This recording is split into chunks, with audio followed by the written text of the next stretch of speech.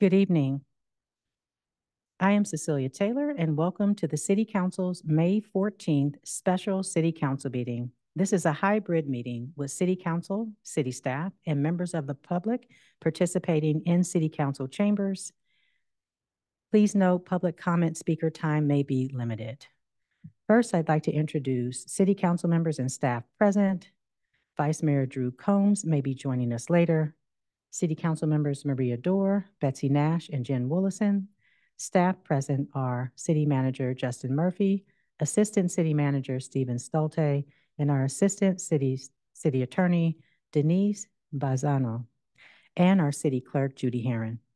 Ms. Herron, would you please provide instructions to the City Council and members of the public on how the meeting will proceed? Yes, thank you, Mayor Taylor. And again, echoing a welcome to our special May 14th City Council meeting. For members of the public who wish to provide comment on an item on tonight's agenda, after the mayor calls for comment on that item, we ask that you engage that hand feature in the bottom of your screen. If you are calling in from a landline or a cell phone, you can press *9 at that time. If you are participating in person, feel free to complete a speaker card at that back table and return to me at the clerk's desk. That concludes my instructions. Mayor Taylor, you may continue. Thank you, Ms. Herron.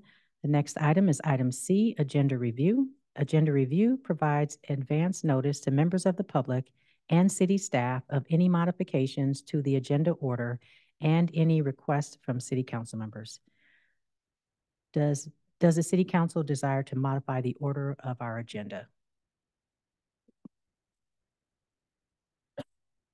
Item D, study sessions. Study sessions are an opportunity for city staff to introduce an item that will require policy direction from the city council in the near future. City staff will provide a presentation. I will then call for public comment. After public comment, the city council will discuss the matter interactively with staff. The city council will not take an action on items addressed in study sessions. The city council may provide direction to city staff for preparation of additional analysis or information necessary when the item returns to the city council for action. The study session item before us tonight is item D1, provide direction on the 5-year capital improvement plan. Here to introduce this item is our Public Works Director, Azalea Mitch.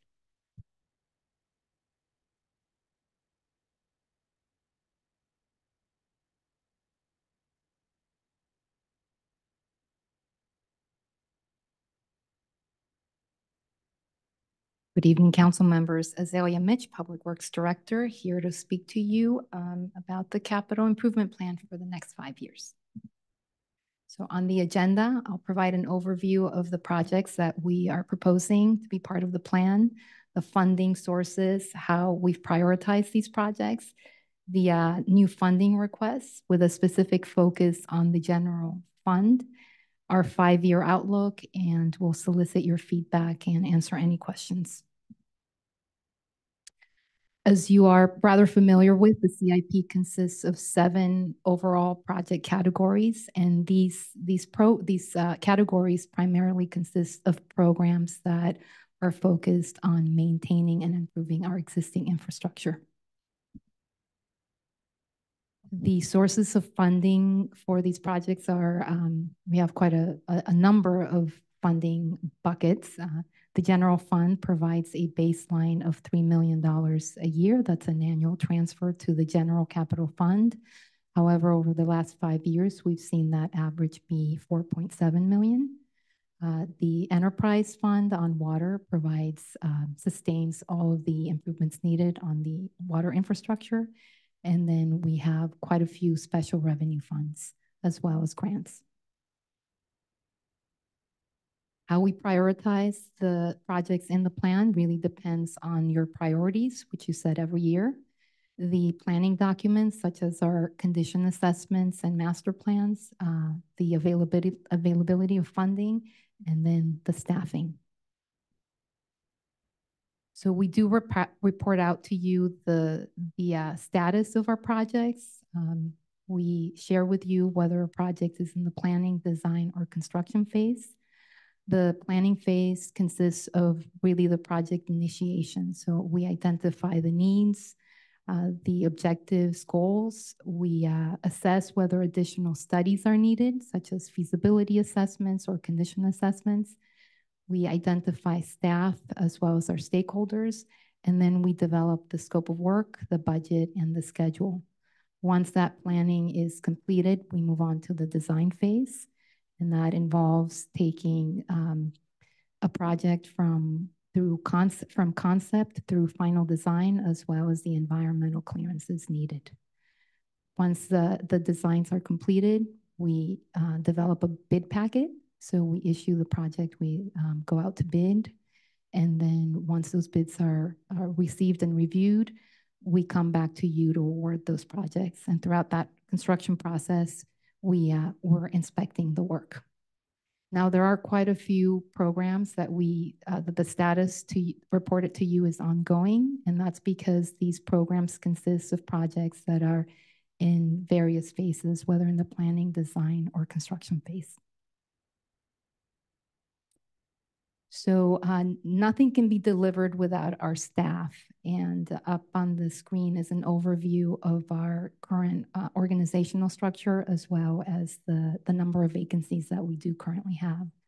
Our utilities group focuses on the delivery of water, stormwater, and landfill projects, as well as what it takes to operate those utilities. The CIP group is the core group that solely focuses on the delivery of capital projects, and these focus on our streets, our facilities, and any other categories where engineering is needed. Now, it's important to note that on the water side, some of the positions are solely funded by the water enterprise, and that makes the sort of moving of staff rather challenging, because those positions are funded solely by that, by the enterprise. On the transportation side, our group focuses also on capital delivery, but also on our programming. So they manage our infrastructure, our traffic signals, our shuttles, and Safe Routes to School program, and also work very closely with our planning group on development reviews. We do have a few vacancies here as well on both divisions. The assistant public director positions are vacant, and we have a number of other positions that we're waiting to fill. So a lot goes into sharing with you this proposal on the CIP. This year, this coming fiscal year, we have 64 projects, an estimated 54 million in carryover, and we are requesting 43 million in additional requests.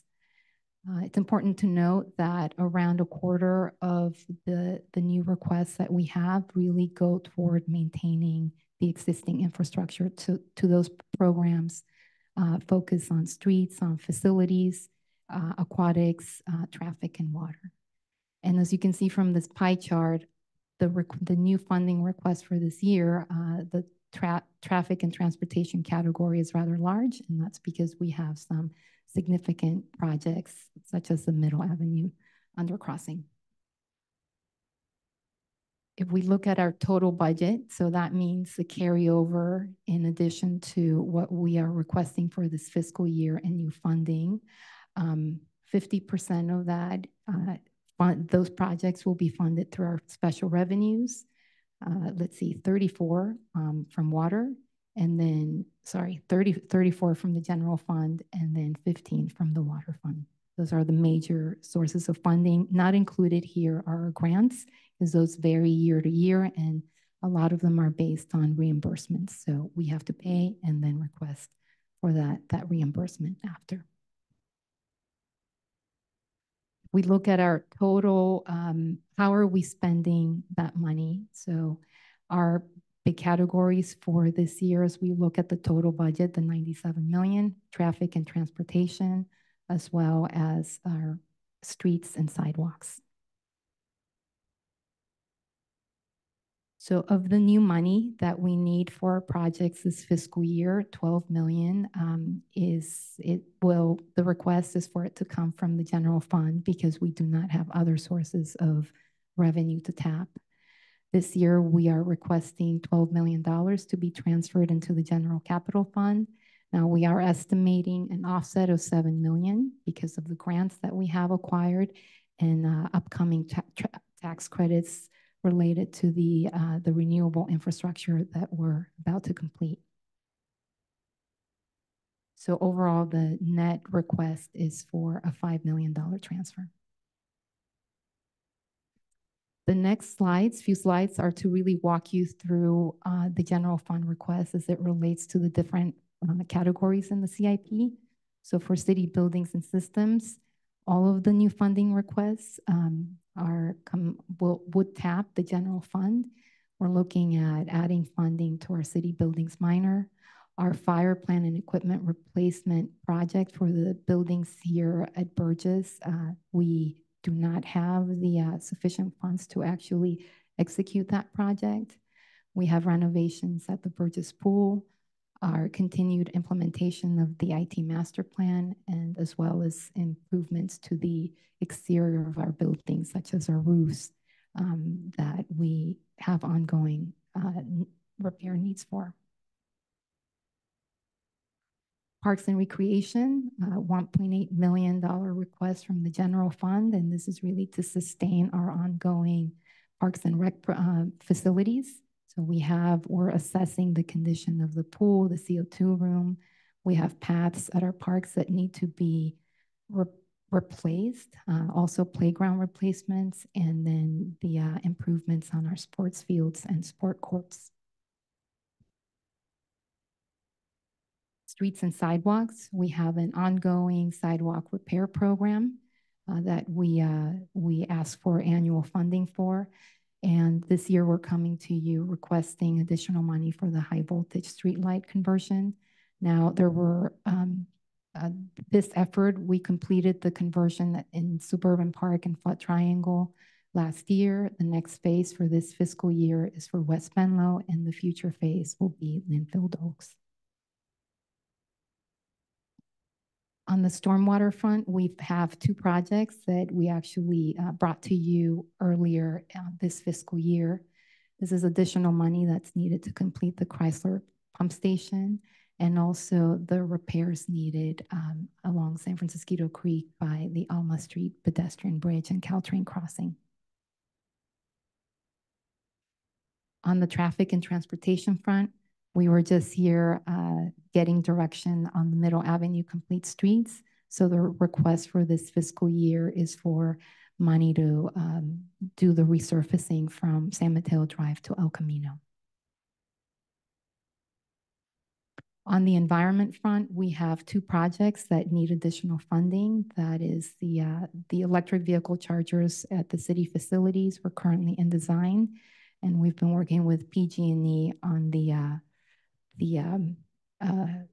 electrical needs on the meter front so that we can actually build the EV charging facilities here and at the courtyard.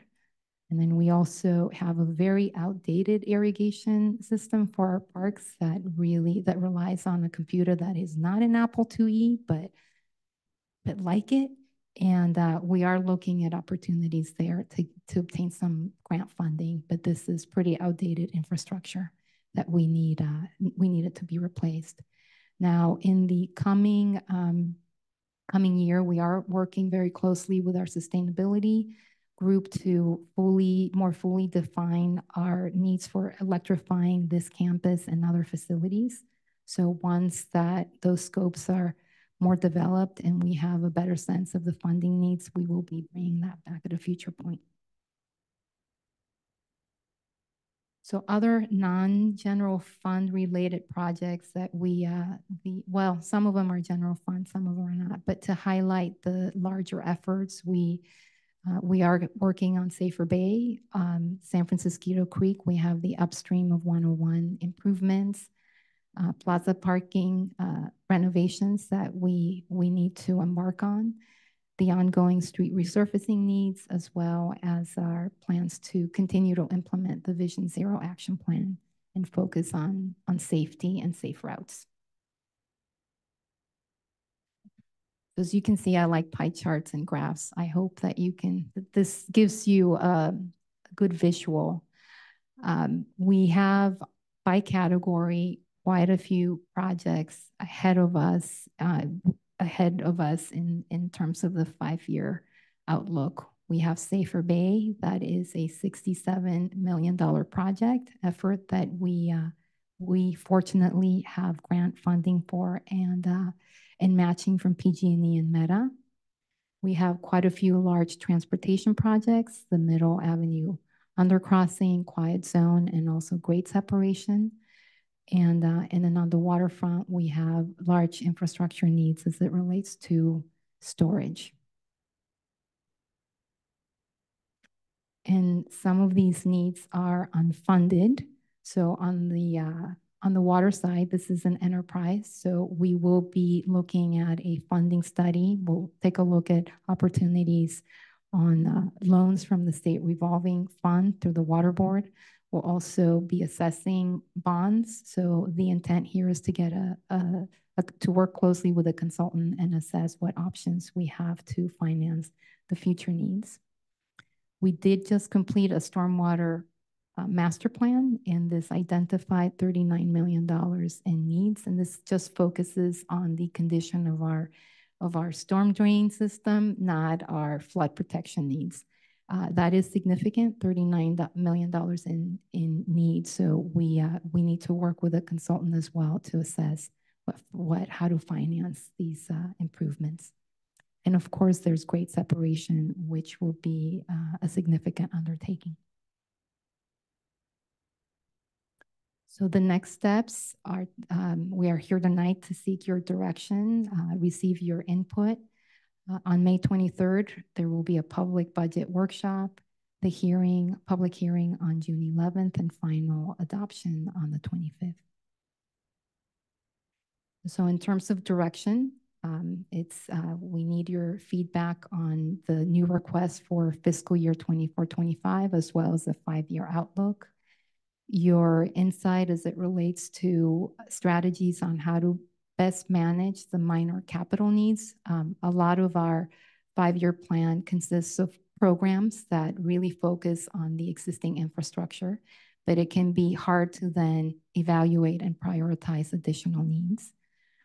Are there any projects that we should delay or any other projects that we should replace with new projects?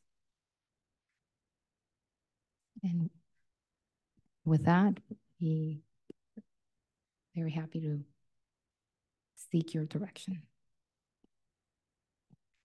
Thank you for the presentation and bringing it back to the council. Are there any clarifying questions before we take public comment? Ms. Herron, can you take public comment at this time? Yes, thank you, Mayor Taylor. So at this time, if any member of the public wishes to provide comment on our study session item D1, provide direction on the 5-year capital improvement plan, you are participating virtually, please engage that hand feature in the bottom of your screen. If you're calling in from a landline or a cell phone, please press *9. Participating in person, please complete a speaker card at the back table and return to me at the clerk's desk.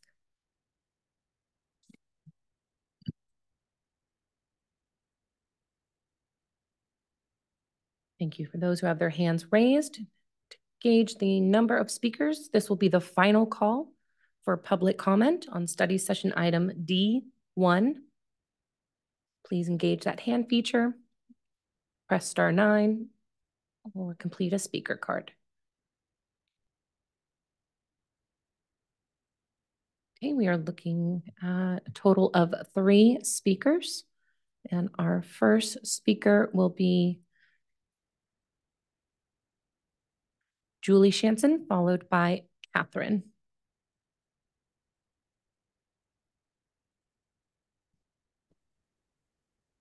Hi, thank you, City Council. Can you hear me? Yes, go right ahead. Excellent. So I really appreciated this breakdown of what's before you for capital improvement projects. And I know you got a letter today from Menlo Together encouraging you to look at the priorities that come out of the environmental justice element.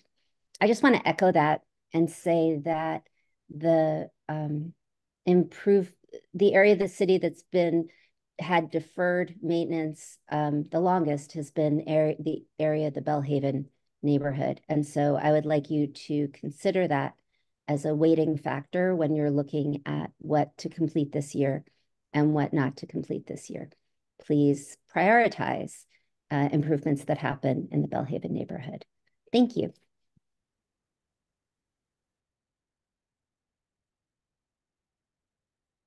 Thank you.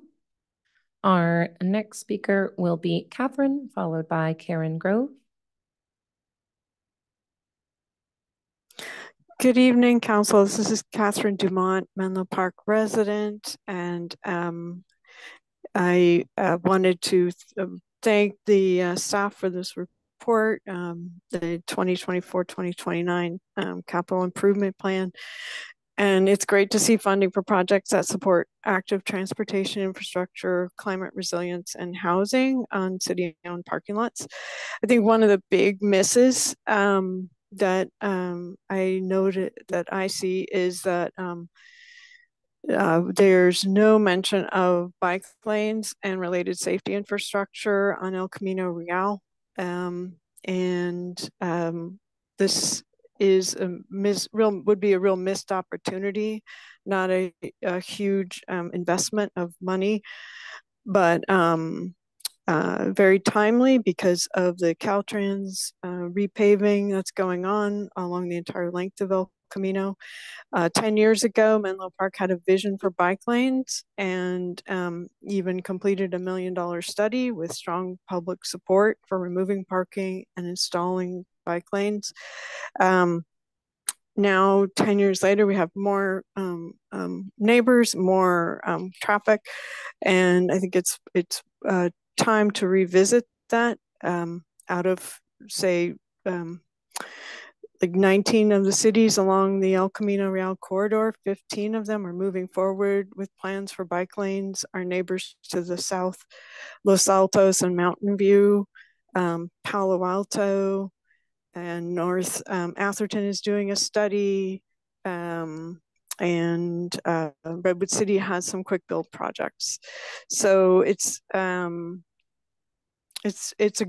project that will that moves us towards the priorities of addressing climate change, taking action, and improving quality of life. And it's an equity issue for the folks who need to use El Camino by foot or by bike or by bus. It gives them a safer way of getting around on a major north-south corridor. It's the only continuous north-south corridor in our area. So I urge you to take another look at this. Let's not miss out on a once in 30-year opportunity to take advantage of Caltrans repaving dollars. And we can negotiate with Caltrans for design and inclusion of more high visibility pedestrian crossings and other desirable design improvements as they've been doing in Palo Alto. Thank you.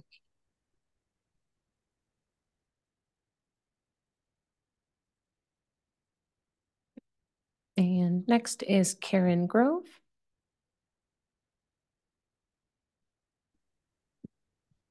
Hello, thank you. Good evening. And I want to also echo the Menlo Together letter.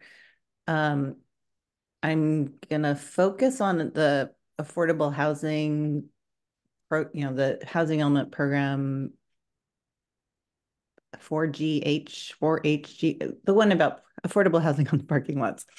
In order to produce affordable housing, if you look at our history and if you look at other cities, it is really necessary to have a local city contribution of funds. That makes us competitive for a lot more funds from state, county, and local sources. And for example, and this may not be a CIP thing, but the reason traditionally it hasn't been, but the reason I'm bringing it up now is that our BMR fund is fully allocated. We once had $10 million in there that was sitting there a long time. But we're in a good practice of allocating it on a regular basis. And so it is fully allocated. And it's not clear how quickly it will be refilled. It used to be filled by commercial and housing fees because we were not allowed to require inclusionary BMR housing before the Palmer fix passed in 2018, I think. So now it's just commercial development that contributes, and it comes in big chunks when a project gets, I think, entitled is the trigger. So that's really important to know what that forecast is. And if not, then I think, at least in the back of your minds, you should be thinking about the fact that we're going to have to make a contribution that is significant. And just a quick offer, I noticed that one of the things on the plan is Sharon Heights high voltage streetlights or something. And I do not know what that is about, but I live in Sharon Heights and have not given a second thought to street lighting. So just in case that's helpful, and I'm sure my one voice is not going to make the difference on that, but I would throw that out there. And since I have a few more seconds, I looked up some similar projects in nearby cities. In Mountain View, Lot 12, I believe, the city contributed 4.5 million, and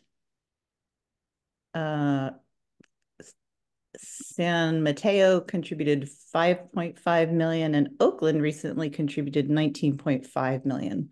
So we should be planning to contribute, significant sums. And also, please check my data. I'm not a professional, but that's the idea. Thank you. Seeing no further hands or cards. Oh, apologies. Did have one additional hand raised. So our final speaker will be Pam Jones. Good evening, council and staff. I sent you an email that made a very simple recommendation in order to guarantee funding for the environmental justice element and safety elements projects once that they're fully completed. And that is to redirect 0.05% from the total for all the other projects. I think there was somewhere around 44 million. And leverage some of that money with what you're already going to do that may be a part of the transportation or maybe a part of the environment, maybe one of the environment processes. We can do this. It just is going to mean being creative and thinking differently than we normally do. The CIP and the budget is very clear, and it's really nice to have a report like this. I really appreciate that. And I want to thank the staff.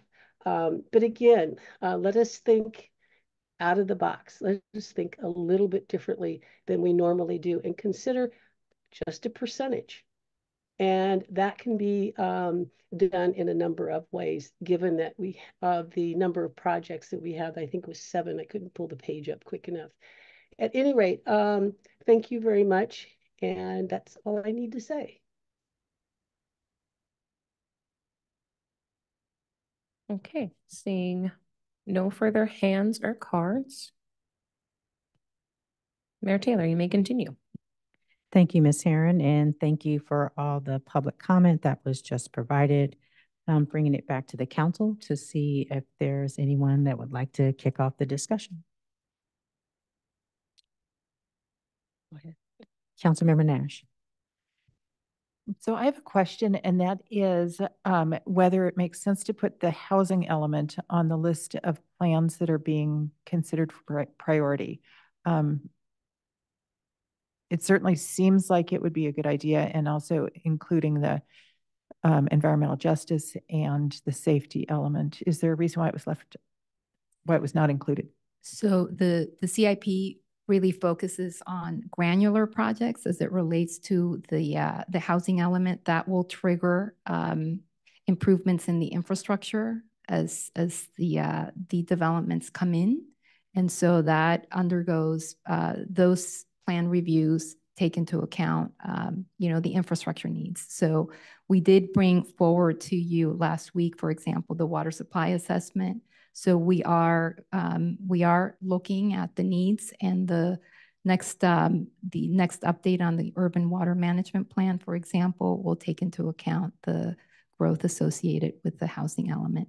So these are not discrete, these are large plans, but the project implementation then is discrete and gets incorporated into the CIP based on the infrastructure needs.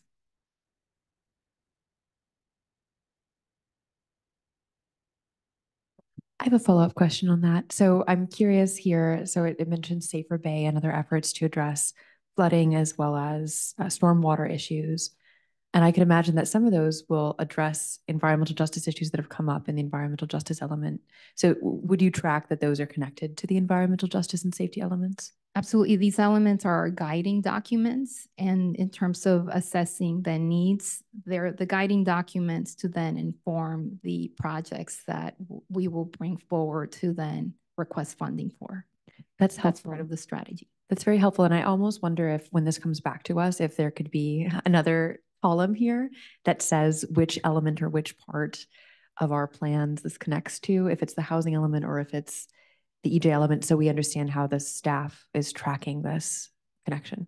Yes, so one step that we have started to do on our master spreadsheets is to really, for example, identify this project is a recommendation from a planning document. So we will definitely work at developing that much more comprehensively. Can you also include the safety element on it as well?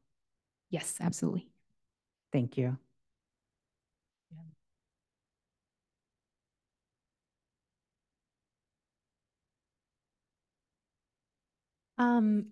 First of all, thank you for all the work, and I appreciate really how our city is using these planning documents to strategically look at the CIP. I also want to just reflect, I've been coming to council meetings for I think like 8 years or something, and the gatehouse fence was a lingering CIP project that kind of like strung along year after year, where it wasn't like a red hot priority, but it was something that kind of needed to be done.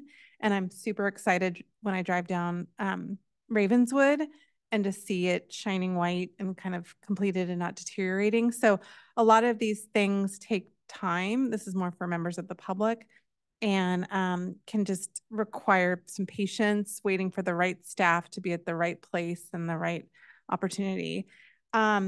I also want to just let the public know that each one of these items likely has a constituency that really cares about these items. So it is hard to kind of think about removing something or bumping something. So I just wanted to put that out there.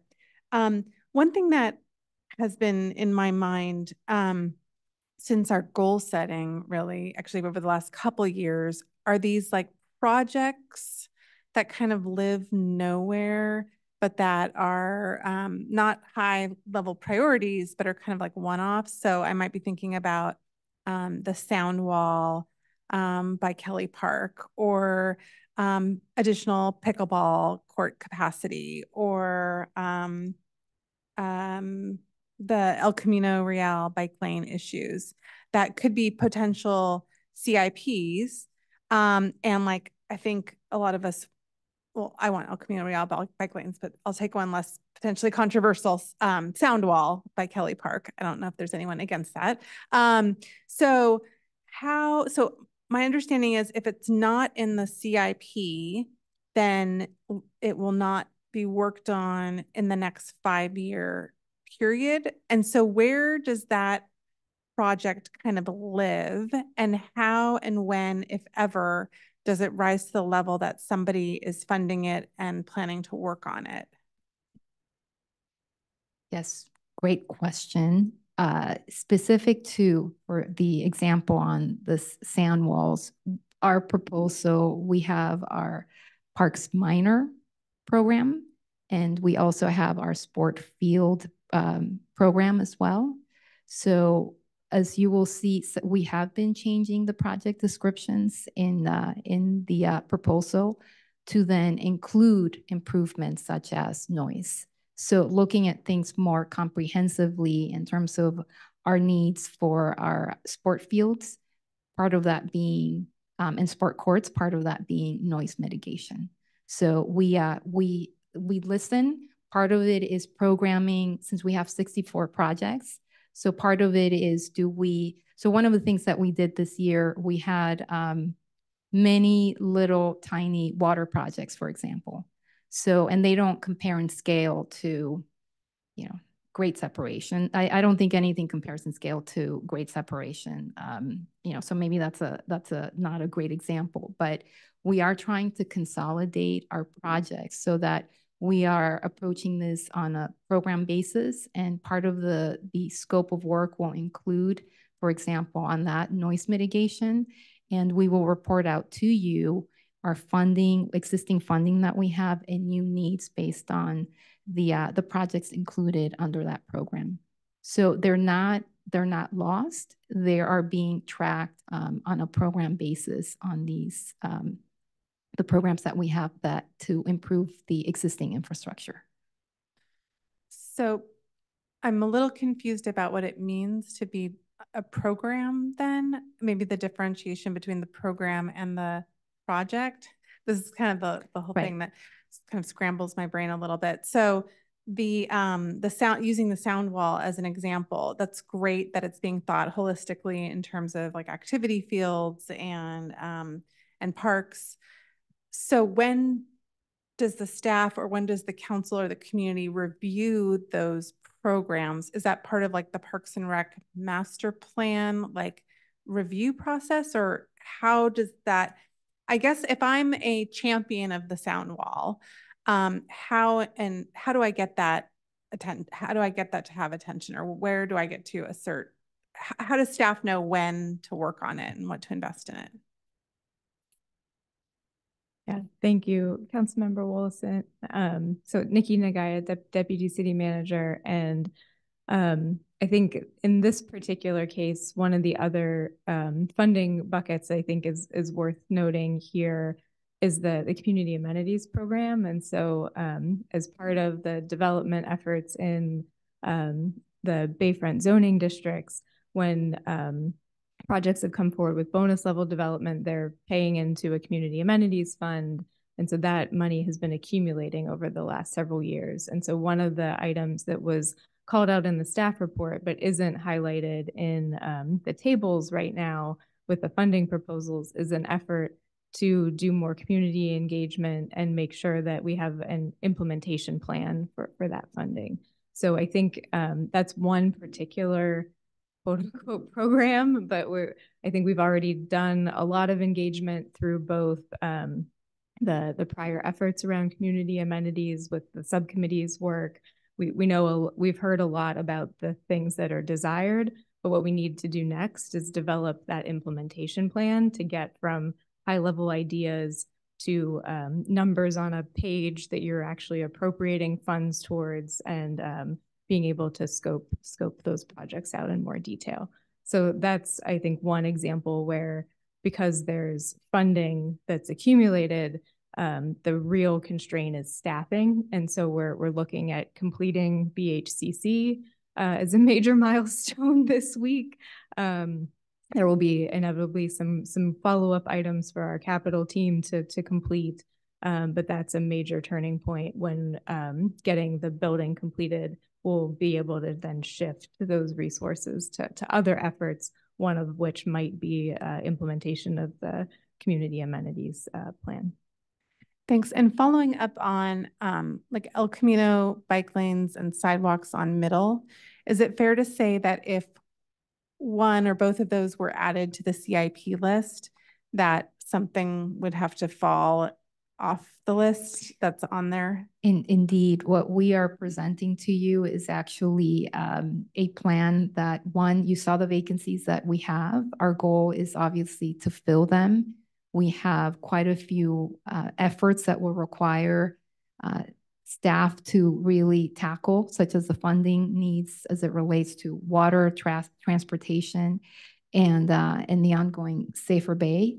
So we are proposing to you a plan that we hope to be successful in as long as we fill these vacancies. Yes, I totally appreciate that. I'm just doing this also more for constituency education. So then my question becomes, for El Camino Real bike lanes, for example, I know that the Silicon Valley Bike Coalition this past weekend did a ride, and there's a lot of people in different cities trying to move forward that. Does Menlo Park have a timeline of when we would even be looking at that? Because Caltrans is about to repave kind of south of us, but when is their repaving coming to our area? And then is the idea that that would be revisited as a potential CIP to be ready for that? Yeah, so I can chime in on this one. So I was the project manager for the study that Ms. Dumont spoke about in 2013. And at the time that that was completed, the direction we got from the council was to prioritize the crossings of El Camino as opposed to the north-south route, while we then monitor and engage with our neighbors and make sure that what we may construct on El Camino isn't just an isolated bike lane within Menlo Park, but part of a regional system.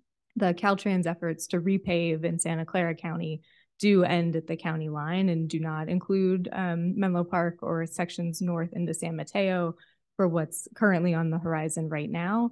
El Camino Real in Menlo Park was last repaved about 15 years ago. So their efforts to overhaul and repave here are a number of years off at this point.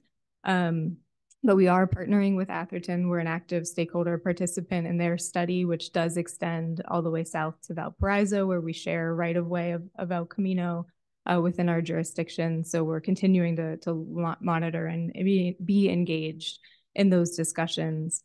But really our priorities over the last 10 years have been implementing the Oak Grove bike lanes, implementing the bike lane gap closure on Ravenswood as you lead into El Camino Real. Both of those efforts have been constructed. And then we have in the CIP efforts for crossing improvements for pedestrians at Ravenswood, Encinal, and Roble Avenues as well. So that's been our focus, but we're continuing to be engaged in the north-south kind of bike lane projects as well. Thanks. I'll let others ask some questions. Thanks. Thank you, Councilmember Willison. I have a question regarding the projects where we have to pay up front and we receive a reimbursement. Do you know how many projects there are where that's required?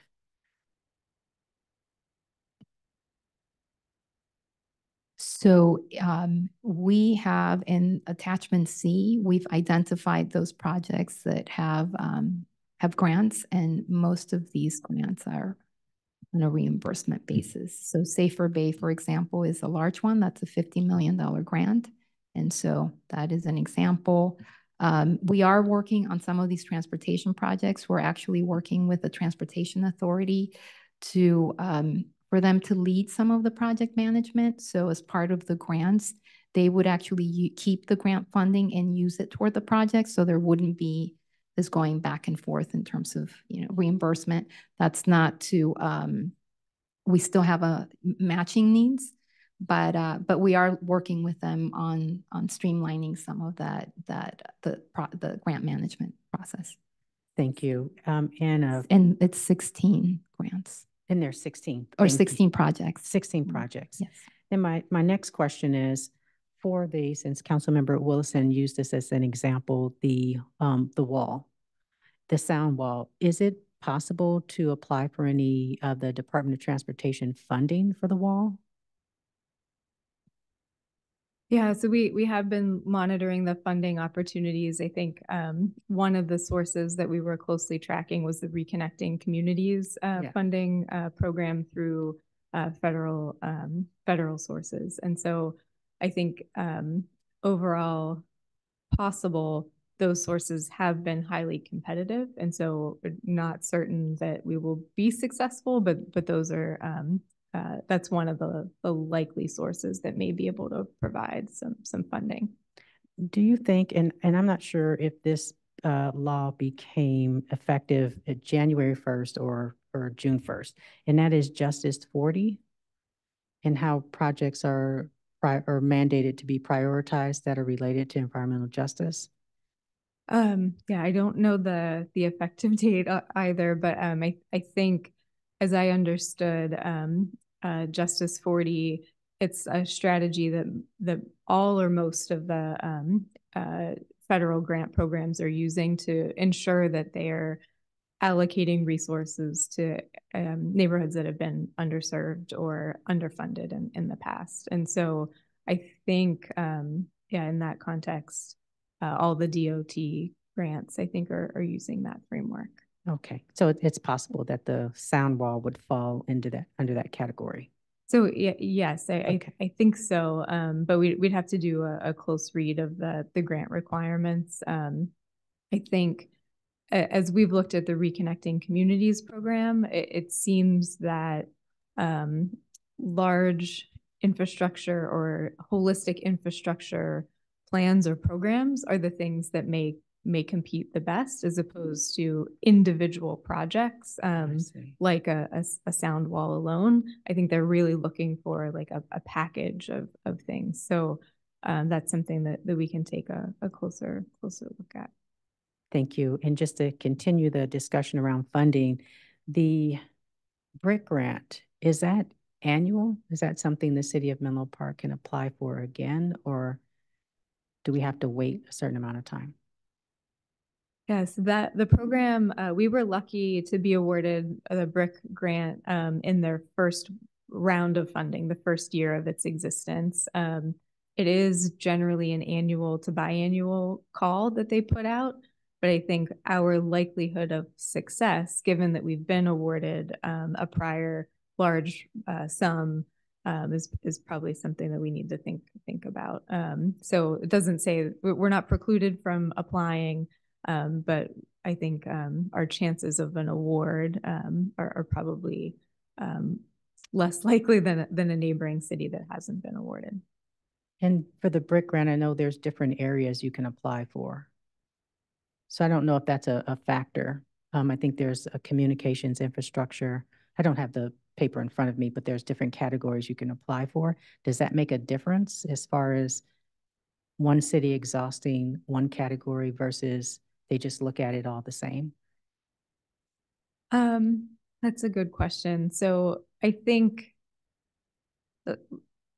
like I said earlier, there's nothing in the FEMA grant requirements or guidelines that would preclude us from applying. I think it's more a matter of assessing how competitive our application would be for what we submit for. And yeah, as you said, there are a number of things that they will provide funding support for, but it's more a matter of, I think, like in the first round of funding that we received in 2020, or were initially identified for in 2020, the number we were the largest funding award in the entire U.S. and also had the kind of private partner funding leverage as well. So yeah, nothing that would preclude us from applying again. We just would want to assess the competitiveness of the application. Thank you. My next question, I'm actually just going off of the presentation. Just wanted to find out about the school. I think it was La Entrada. Is it the sports field renovation? Is it something that the school is also providing funding for, or is the city paying for the whole project? There is a funding agreement with the school district, but we lead the project. Okay. Thank you. And for under the environment part of the presentation, how many electric vehicle chargers does the $600,000 cover?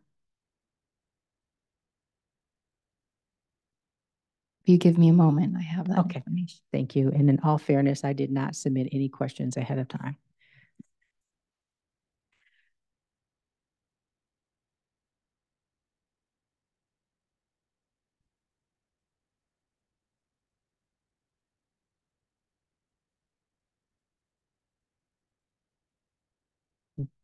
Just a part B to the question is, in what level are they?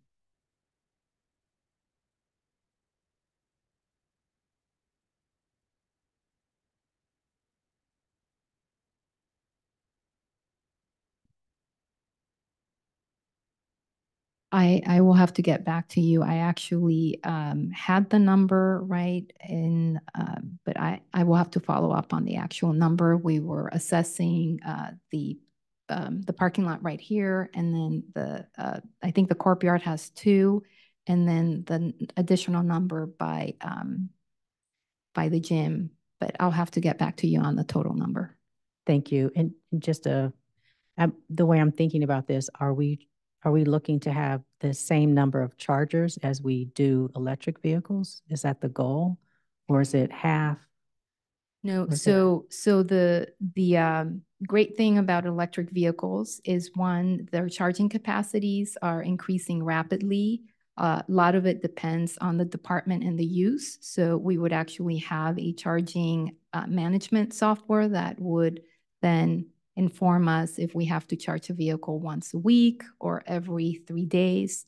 So no, luckily, there have been a lot of improvements on the vehicle front. So we need fewer charging facilities than, so it's not a one-to-one. We can actually optimize and be much more effective with the capital needs on the charging front. And thank you. And the charging management software is included in the cost, or is it additional? It's sort of, I'll have to assess if that was included, but it's now part of just like what we need to actually operate the system and manage. So it would be an incremental cost if it's not included in the request, but it's nominal compared to the infrastructure. Okay, thank you. Any Councilmember Dorr? Yes, following up on the mayor's question about La Entrada, I have a question.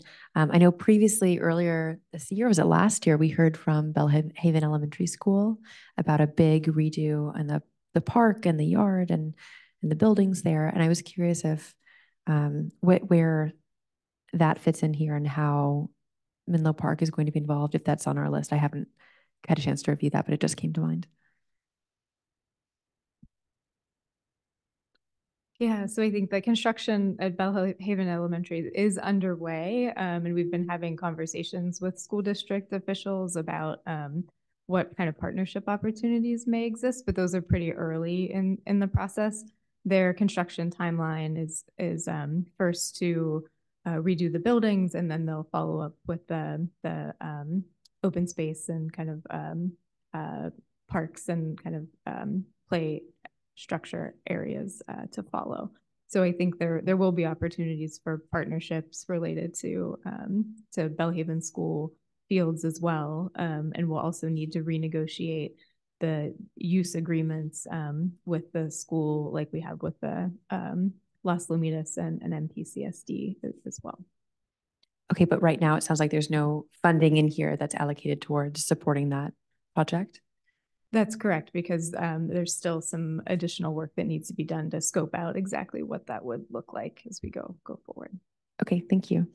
A question that I am reflecting from one of the emails we received in advance. Efforts, you mentioned Vision Zero, and one of the efforts we just talked about last week was creating the permanent bike lanes, buffered bike lanes, and changes near Nealon Park. Where is that reflected here in the CIP proposal? So it's under the Middle Avenue Complete Streets project. So Great. that includes the traffic calming, modifications, the pilot, as well as the resurfacing. Great, thank you. I also have some opinion. If we're moving from questions, I do have some thoughts I would love to share, but also want to leave room for questions if others have questions still. Thanks. You may proceed. Okay, thank you. On the theme of parking, I know in here under streets and sidewalks, the plaza renovations for Plaza 7 and 8 are on hold. And in conversation with staff, it seems like moving that forward would help in the process to then also look at the downtown parking lots and figure out which ones are we focusing on for development. And because of the connection there. First, I'd love a confirmation of, is there a connection between improving and updating Plaza 7 and 8 and this effort to move forward with an RFQ or RFP process with the parking lots? Are these connected at all, and would moving that forward help the process for affordable housing in the parking lots? We are working with our city manager on taking a strategic and comprehensive approach. So we've been working closely on identifying the lots that would be more amenable to housing. Then that leaves, we do have funding for Plaza 7, and it's really solidifying then the parking needs to assess when then we take a look at the timeline as well as it relates to the existing conditions. But we want to make sure that there's that we have been coordinating with our city manager, with our planning team to then assess there are two efforts: one, the restoration of the plazas, as well as the parking lot, downtown parking lot assessment. So we're coordinating. Thank you. And this actually raises another question for me. Last year when we had the Berkeley graduate students present their proposal for how to have housing and parking and everything, all the needs met downtown, I believe in both of the models they created, there was a parking structure. And as we think about projects like this to do a renovation, would that be followed 5 or 3 years later, let's say, by taking away that parking lot and building a parking structure if needed to replace parking downtown? And so I'm curious if, I know this is all hypothetical because we don't have an RFP, we don't have a parking garage proposed, but I'm curious about timelines, if there is any, how close those timelines might be in a feasible hypothetical world.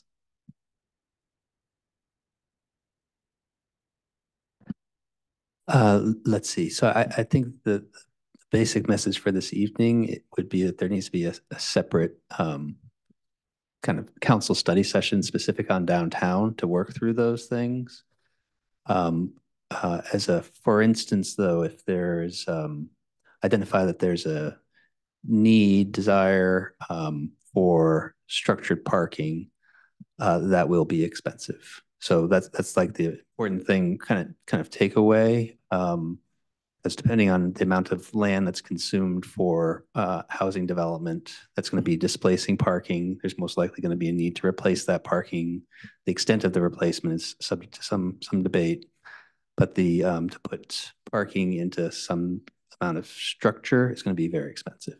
So that all needs to come together with that sort of comprehensive view. It's difficult to move forward with one discrete decision on some various things. So like moving forward with the redo of Plaza 7, we think is premature right this second.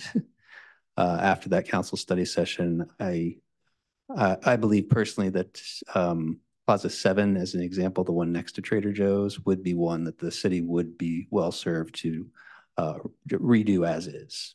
There's other plazas that have greater potential for whether it's residential development or parking structure. Plaza 7 is likely not to be one of those. But we don't want to move forward with Plaza 7 until we have that comprehensive discussion with the council and the community. Thank you for that explanation. Great. And still would. Just following up on that, do we have is that a study session that's in the works, or is that I'd say it's in the works. When it's going to happen, I do not know. All things considered, it's most likely not going to be till late summer.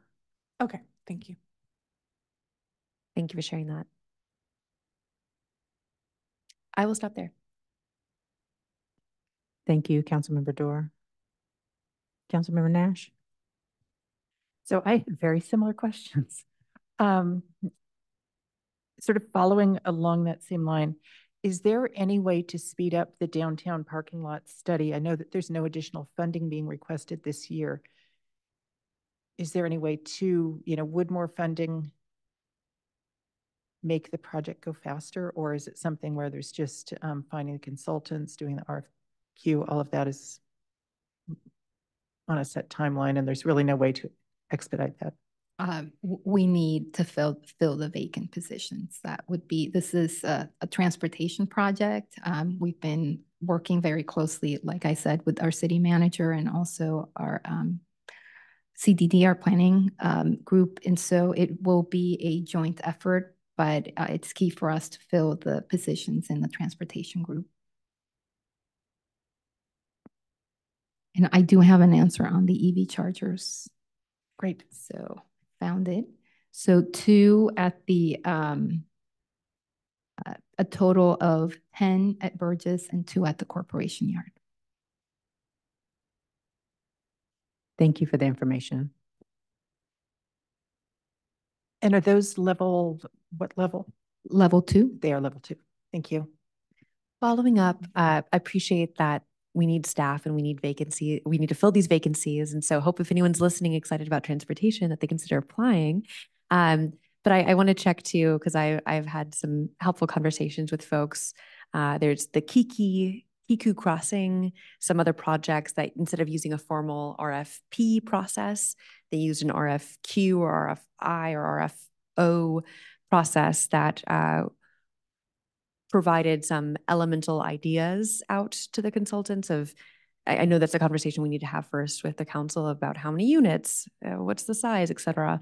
But that some of the feasibility study could be wrapped up in the request for qualifications or interests that nonprofit developers or affordable housing developers bring back to us.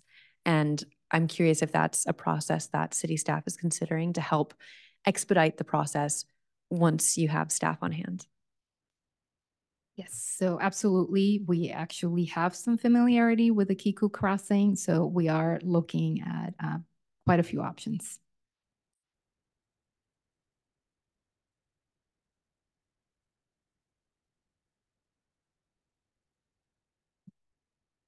I was also, if you could explain very briefly about the street light. It is not up at Sharon Heights. My understanding is it's on Windsor Drive and Robert S. Drive in Menlo is where we're talking about right now. And that it's because it's a series. I'll let you explain. Yeah, these are high voltage circuits. The infrastructure as it relates to transformers, many of those are just obsolete, very difficult to replace. There's a safety component that we're concerned about. So they do need to be replaced with, and we'll take the opportunity there also to change out the street lights to LED, but these do not have to be high voltage. I'm very supportive of that. I hear regularly from constituents that it is a problem. They do not have streetlights. So thank you. I had a question on the police radio replacement, and I don't know if this is appropriate, but I will ask, is 3 years, phasing it in 3 years appropriate, or is it something that, to me, it sounded like we might want to do it faster? We can certainly work with our police department. They're leading that effort. Their assessment right now, we are doing upgrades to the HVAC system. So they were waiting for that project to be completed so that they could start the radio replacement. They did note that it was a 2-year effort, but we can follow up with them and see if it could be done faster. And that would come back to us as part of the budget. Great. Yeah. Thank you. I'd like to echo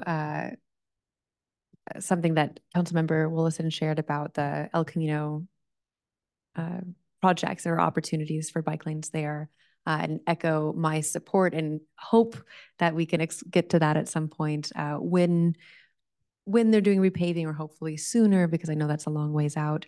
And something that I'm thinking about in the context of our conversation, was it last week or the time before, where we heard that the middle undercrossing is actually going to be $62 million, 60 max. But seeing just how big that is and how long it will take to do that, it makes me wonder, could we at the same time also improve bike infrastructure along our section of El Camino? So, in the meantime, we have a safer, cheaper option for folks to safely bike from Burgess Park to West Menlo and vice versa. And I'm not suggesting that we add this to the list now, because I know this is far off, but I just want to express my concerted desire to see us move forward on that in conversation with Caltrans. Thank you.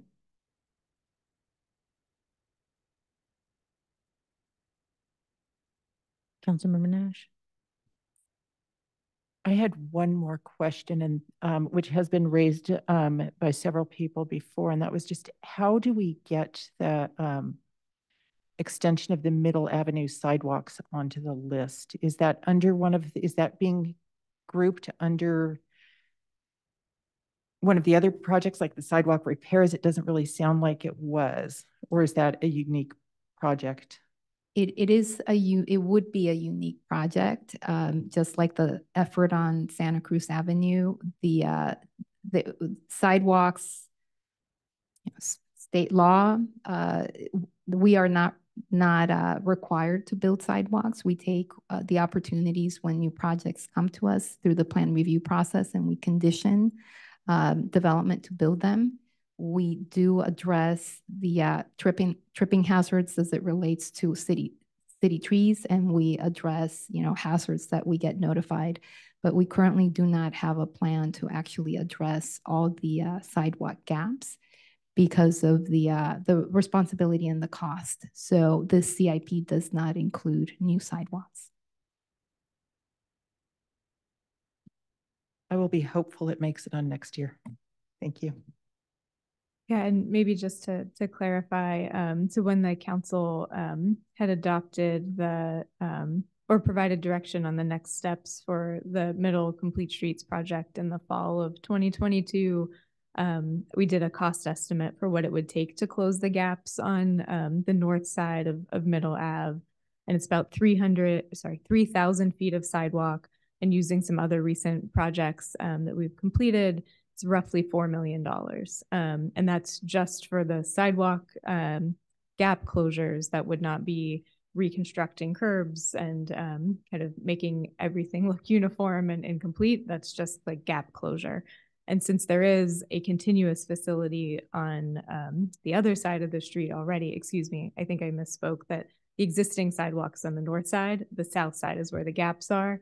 So it's around $4 million, and there are a number of utility poles and large heritage trees that would need to be removed if we proceeded with that project. So given all the complexity and the short-term needs for the Complete Streets project, it's not currently in the CIP, and would be a multi-year effort, we would anticipate, because there's sidewalk completion projects don't compete well for grants, so it's most likely going to need to be locally funded as well. Thank you. That's very helpful. As people are building, are they being required to complete the sidewalks in front of their property? Generally, yes. It depends on the scope of exactly what they're building, but for the most part, a complete renovation of the home does trigger the need for frontage improvement requirements along the improving the sidewalks. That would be great. I am aware of several projects in the area that were not required, even though they were complete rebuilds. So whatever we can do to emphasize that getting a sidewalk, would be helpful. Thank you. Councilmember Dorr. Thank you. I know at the beginning, before the tables in the agenda packet, the city staff called out 3 areas where special financial planning and evaluation of funding options would be needed around water, stormwater, and transportation for the Middle Avenue Caltrain crossing, and also for the Caltrain grade separation. And I was curious if you all have a sense or ideas for that financial planning or options that we should be considering, or at what point will there be space for that kind of conversation to talk about what's needed to move these discrete, very large projects forward? Yes, these processes are highly involved city council as well as the public. Options to finance on the waterfront, for example, we do have state revolving loans that we can apply for. On stormwater, there are property related fees that we can assess. That effort typically, involves quite gauging the willingness to pay from property owners. But there are quite a few options. So the step would be for us to hire a consultant to assess the options and then present those to you through a study session to then obtain direction on which options are the most viable. Thank you. I have a couple more questions, and then we could actually put up I think it was the last slide about direction requested. And this is on capital project delivery staffing. I think this is page 9. So just wanted to find out if you have listed on here the Safe Routes to School program, and if there are a list of items that you have program items, or are they more around capital improvement? Like, is it infrastructure? So in terms of your feedback, it is focused on infrastructure. Okay. And is this a partnership with the school districts, or is this something the city's doing on its own, or is it just the school district?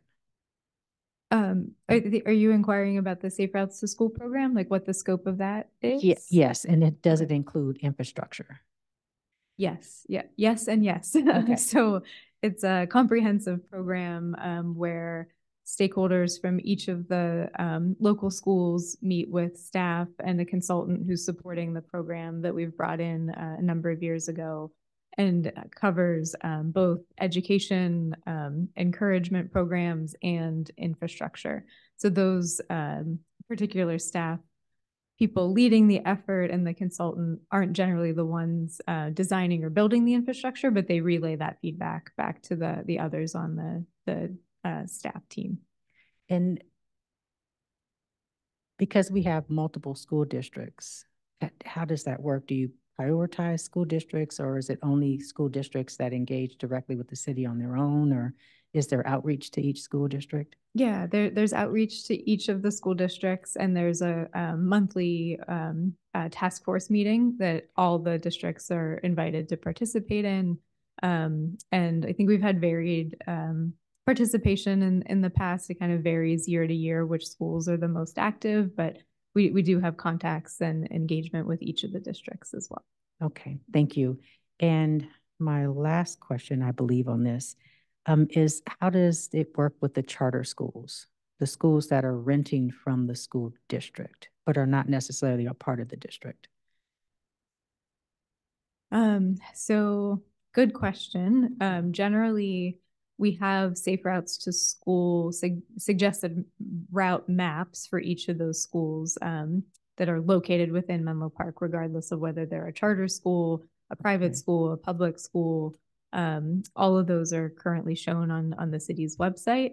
In terms of then direct engagement, most of the engagement with the current charter schools happens through the district that they're leasing from for the most part. So just on a practical basis, that's where we're hearing most of the feedback from our public school partners across the 3 primary districts, Las Lomitas, MPCSD, and Ravenswood City Schools. Okay, I bring this up because I drive past KIP, which is located at Willow Oak School, at least 3 days a week around traffic hour. And I'm not sure, because I have not looked at the Safe Routes map, if what activities are actually happening around Safe Routes at that school. But most importantly, I'm hoping that there is some type of infrastructure project on the horizon, just because of the level of traffic, the speed, and then most of the cars I see are turning left from Willow into the school, so which means they have to wait, and then coming out, there's also a challenge there. And I know there's another exit out of the school, not sure if that is accessible to parents, but there's just a lot of volume of traffic there. So, let's see. And then my next question is just about, and this is referring to one of the public comments about allocating funding, a percentage of funding, just to make sure that there is like this marker. And I know Ms. Mitch, you did say what is already being done around the environmental justice element and safety element and how to include it in CIP. Does it make sense to allocate some funding from CIP to make sure it's like a placeholder or something we know that's coming? Yeah, so I think this is a good question, and one that I think we may need to have a little bit more internal discussions on to bring you back some recommendations as to how to best plan for the funding for environmental justice and safety element implementation. But earmarking a certain percentage of the capital fund, what you really would be doing is earmarking a percentage of the 20 odd funds that contribute towards capital resources. And some of those have very specific legal nexus requirements that we need to track. And so without going through fund by fund, it's a hard answer to provide at a very high level. So I think we need to do a little bit more homework, sit down with our legal team and our finance teams and understand what our options may be. And we can certainly think about some ways to put together a funding strategy, an implementation plan for those efforts coming forward to you hopefully next month. But the earmarking just a percentage from each of the funds does need a little bit more investigation before we can give you a really complete answer. Thank you, Ms. Nagaya. And I see an EJ fund on the horizon, possibly. Thank you. Councilmember Dorr? Yes, on environmental justice element and how to fund that work. I know over the last year, I've been a broken record on the value of using hopefully a grant writer to help us go after funds that have Justice 40 requirements that support a lot of the projects that are being proposed in the EJ element. And I wanted to check in. I know that there has been a grant writer that's working with you all. Is there a current focus on that grant writer looking at environmental justice, climate justice related projects, or will there be that focus moving forward? Yeah, we have given the grant writer an overview of most of the major areas that we're looking at in terms of work streams right now. Environmental justice, I think, will ramp up after we finalize the plan and then can move into implementation a little more. They're definitely looking at that topic as well as climate adaptation and resiliency. And they work directly with our sustainability and community development staff on those. That's great to hear, because I know that through the bipartisan infrastructure law as well as the Inflation Reduction Act, there are just so many funds open right now and that have been going out the door in the last year that it would be great to see if there are any options or opportunities for our community. Thank you. Councilmember Willison? Thank you. I think you mentioned, I'm happy to hear that we're using the grant writer. I think a lot of this comes down to funding. And I do think it would be helpful at some point to have a council discussion on kind of the balance between grant writing, generating, revenue for like the water, like how are we going to fund all these things in the long term? We talk a lot about our operating budget and, how we need to balance the budget every year and how one-time money is kind of for one-time uses. So I think we have to be able to kind of walk and chew bubblegum at the same time, both looking at our operating revenue, our operating stream and our structural needs. And so I just think as we move forward, I think the council would be helpful for us to have some discussions around that, since it sounds like we have a lot of large needs coming up in the years ahead. And then I think, the three things to get anything done are kind of like the money, the capacity, and then the political will. And then that can help prioritize things. I do have like comments on some things. Is now the appropriate time? Okay. So I'm always reluctant at this stage to kind of add new things or take things off because I know this is like a very delicate puzzle we're putting together here.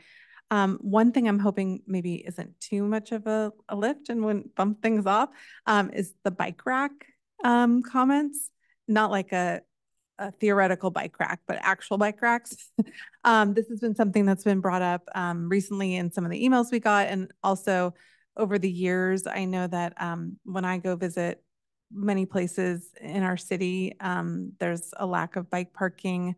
And also I know in front of Walgreens where the kids congregate, those bike racks are in a really not ideal location. I don't know if there's an opportunity to have like a bike rack master plan or something, but I do feel like the bike parking situation in our city needs some attention. And I would be curious to hear what, if we wanted to address that, what the impact and bumping would be on other things, and is there a way to kind of flip that in? And then other than that, I'm really happy to see lots of transportation projects continue to be on this list, especially since we have the Safe Streets priority. I'm excited that we're kind of moving on from the discussions around middle sidewalks aside, and focusing now potentially on Middlefield. There's a great need at Woodland and Middlefield and Willow at Middlefield and that project. So I'm happy to see that. I really want to see that go and get the attention it needs. Another project that's on this list, but I'm not sure if everyone's aware of the status of this, is the Coleman Ringwood study. So the county is leading a Coleman Ringwood project, and there may be some movement at the county on getting a pilot going on their side of the project.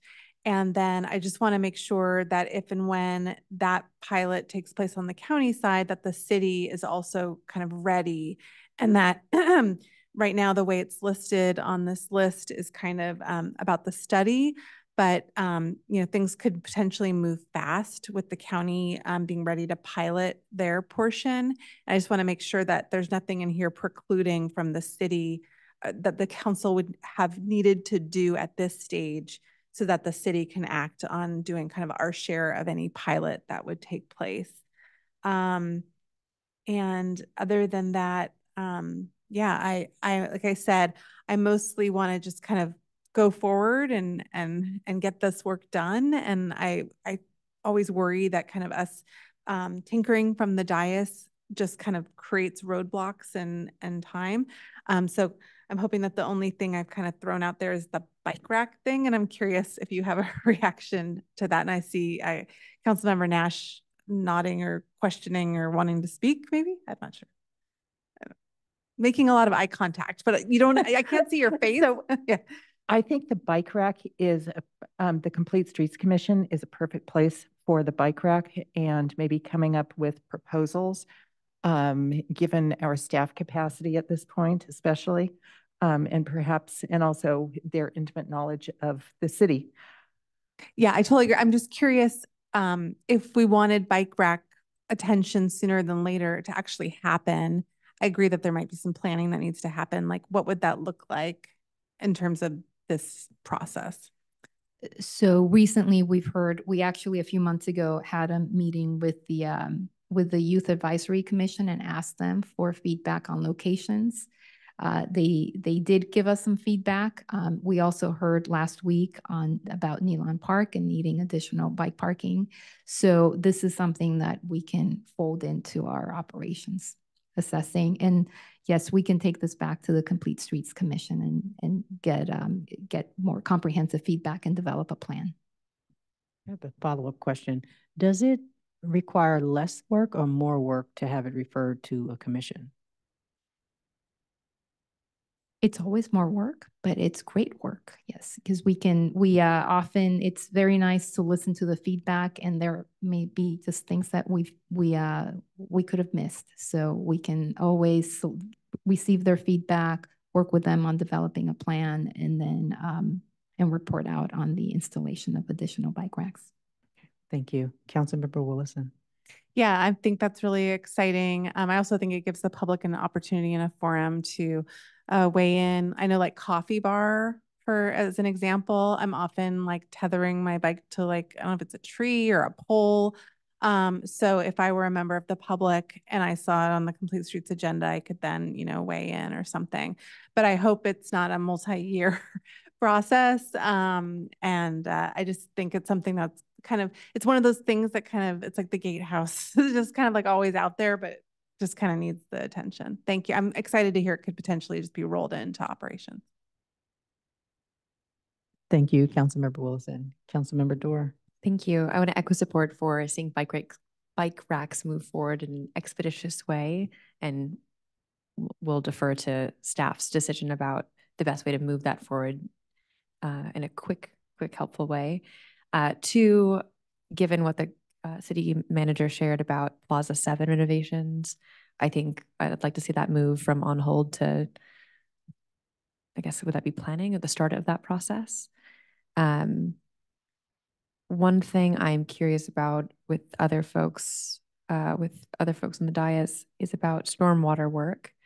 In conversation with city staff, I wonder about the timeline on that, given other things on your priority list. Is that something that you feel like you can meaningfully take on this year? Is that something that feels like it requires more time? And just was curious for a quick bit of feedback.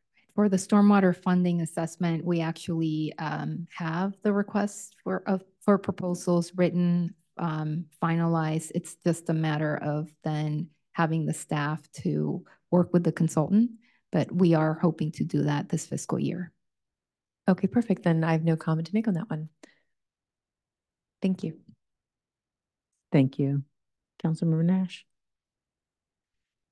So I agree with the comments that have been made. I think the staff report, and I agree with what's going on in the staff report proposal. I actually had heard that we wanted to wait on Plaza 7 until we got so I will leave it to staff, but whether or not it makes sense to move, I think we do want to move whenever it's appropriate. But I certainly would prioritize the downtown parking lot study and getting that, whatever we can do to move the housing projects forward. Yeah, sorry, please. Thank you. I think our general approach in order to move forward with the downtown parking lot study is to seek some initial feedback from the council through that study session. We think that the likely recommendation or the likely scenarios that we could lay out will lead to Plaza 7 being able to proceed as a more immediate next step, but I think that study session would be the first step. Can I chime in just one question based on that? Is Plaza 8's the one by Walgreens? Okay, so my husband's kind of like man on the street, like he's not tapped into all this, and he often gives me feedback like these are terrible, these parking lots they're terrible. So assuming we come out of the study session and it's pretty clear that we're not going to be kind of touching those parking lots with housing, how soon will potentially repaving of those lots? Because it's like is it a utility undergrounding project too? Just, I know a lot of members of the public have commented on the quality of those pavings, and I just want to give people a sense of when they might see those repaved. If that's the council direction, not to pursue those with housing and everything. So if we receive direction, it is most likely a 2-year process in terms of working through the designs, evaluating the undergrounding, much public outreach as well, assessing maybe a different method of paving to make it faster or more environmentally sensitive, incorporating green infrastructure, and then the bidding and construction. So it would be a two-year process. Is there nothing we can do now for like some of those pothole repairs, like temporary fixes? Yes, I mean, we have the wet weather is never a friend to pavement. So we have been doing some minor repairs and will continue to do so. Some are beyond what can be done, but we'll continue to assess and have our maintenance crews repair as they can. Thank you. And the parking lot renovations were actually on last year's CIP budget, and they've actually been moved on to hold because of this study. Is that correct? Okay. Correct, yes. Thank you. And I agree. I think all of us hear and experience the deterioration of the parking lot. But certainly the housing is a priority, I think, again, for everyone. My concern, there was talk about grants and money, and other ways to fund projects. And while I support that, my biggest concern right now is implementation of the projects where we already have grant money, and just making sure with the staff that we have that we can actually push those forward and succeed in getting those across the finish line, doing a good job using the money. So whatever we can do there is great. I'm especially thinking of the electrification, building electrification, the 4.5 million, where the deadline's coming up quite quickly, although I realize that's not a capital project. And then whatever we can do, again, with the bike racks in an incremental way, if it's possible, not to wait for the entire plan, but actually just, there's some obvious places where more bike racks could be provided and would be greatly appreciated. Thank you. And thank you for all the work on this. Thank you, Councilmember Nash. I definitely support the bike racks, and then also the prioritizing project implementation that we already have funding for. And I am a huge supporter of parks. So definitely do not want to delay anything that is in progress right now for parks. And then also, let's see. Did you actually want us to talk about projects to delay? Or is what we just provided enough feedback for staff? This is great feedback. We don't want to intentionally delay projects, but wanted your assessment in terms of, things that are on hold, maybe other projects that you might prioritize over others. So, but if this is great, because we are proposing something that we hope to be successful on, given the plan to fill the vacancies. Thank you. And do you need me to do a recap? I wrote things down, but the list is actually pretty short. Great. Yes, that would be great. All right. If there are no more questions or comments for staff, did you want me to recap the list? Yes, that would be great. All right. Okay, we have bike racks. Councilmember Willison, you brought up Willow. Let's see, I brought up the Middlefield project, making sure, it's on the list, just like giving it a thumbs up. The Coleman project, just making sure that whatever's in the CIP includes a potential pilot when the county's ready to go. And that was it. And then I think that was it. Okay. Then we had bike racks for Councilmember Dorr, and then also Plaza 7, which I'm amenable to when it needs to happen moving forward. And then also stormwater drain. No. Okay, take stormwater drain. I also mentioned in the next round of this having a list of which element or plan the different items are connected to, represented in the files that are shared, the agenda. Yes. Thank you for that clarification. And Councilmember Nash, she's good. I'm good. I'm also like the Middle Avenue crossing, so like the El Camino crossings, like just go forth. We're happy, it sounds like. Thank you for the recap and the feedback. The two other things that I had noted were to come back to you on the police radio replacement, if that was something that we needed to expedite into one more year instead of 2 more years. And then we already talked about the study session on downtown. So I think those were the other 2 follow-up items. Yes, and I think the other item was when you come back to add in the chart how it's connected to environmental justice and the safety element. Yes, absolutely. We'll add the elements, and also if we can even do our other plans, include those as well. If we're just talking about the spreadsheet for a second, can I add one more thing is just looking at the districts on the spreadsheet. I'm not sure how useful that is. It seems to be slightly inconsistent because sometimes it's like citywide and sometimes it's a particular district, but sometimes it's something that says it's particular district, but it's really citywide. And so I just think we need to give another thought of like what we're trying to accomplish by having that there. I think like if it's a particular park renovation for one, but although Burgess Park is kind of a citywide park, so I'm not sure what that's giving us. But I understand why it's there, but I don't know. Just something to think about. If it's helpful for staff, I'm okay with it. If it's not necessary. Yeah. Yes. But I agree, it could review and more consistency would be beneficial. And also District 1 and District 3 end up coming up quite a bit because that's where the city facilities are. And yet those are citywide benefits. So it's, I think, taking another look and see what the district, what purpose it fills. And then if it does fill a purpose, then probably on citywide facilities rather than to have it all rather than District 1 or District 3. Great. We will reassess based on the function and services.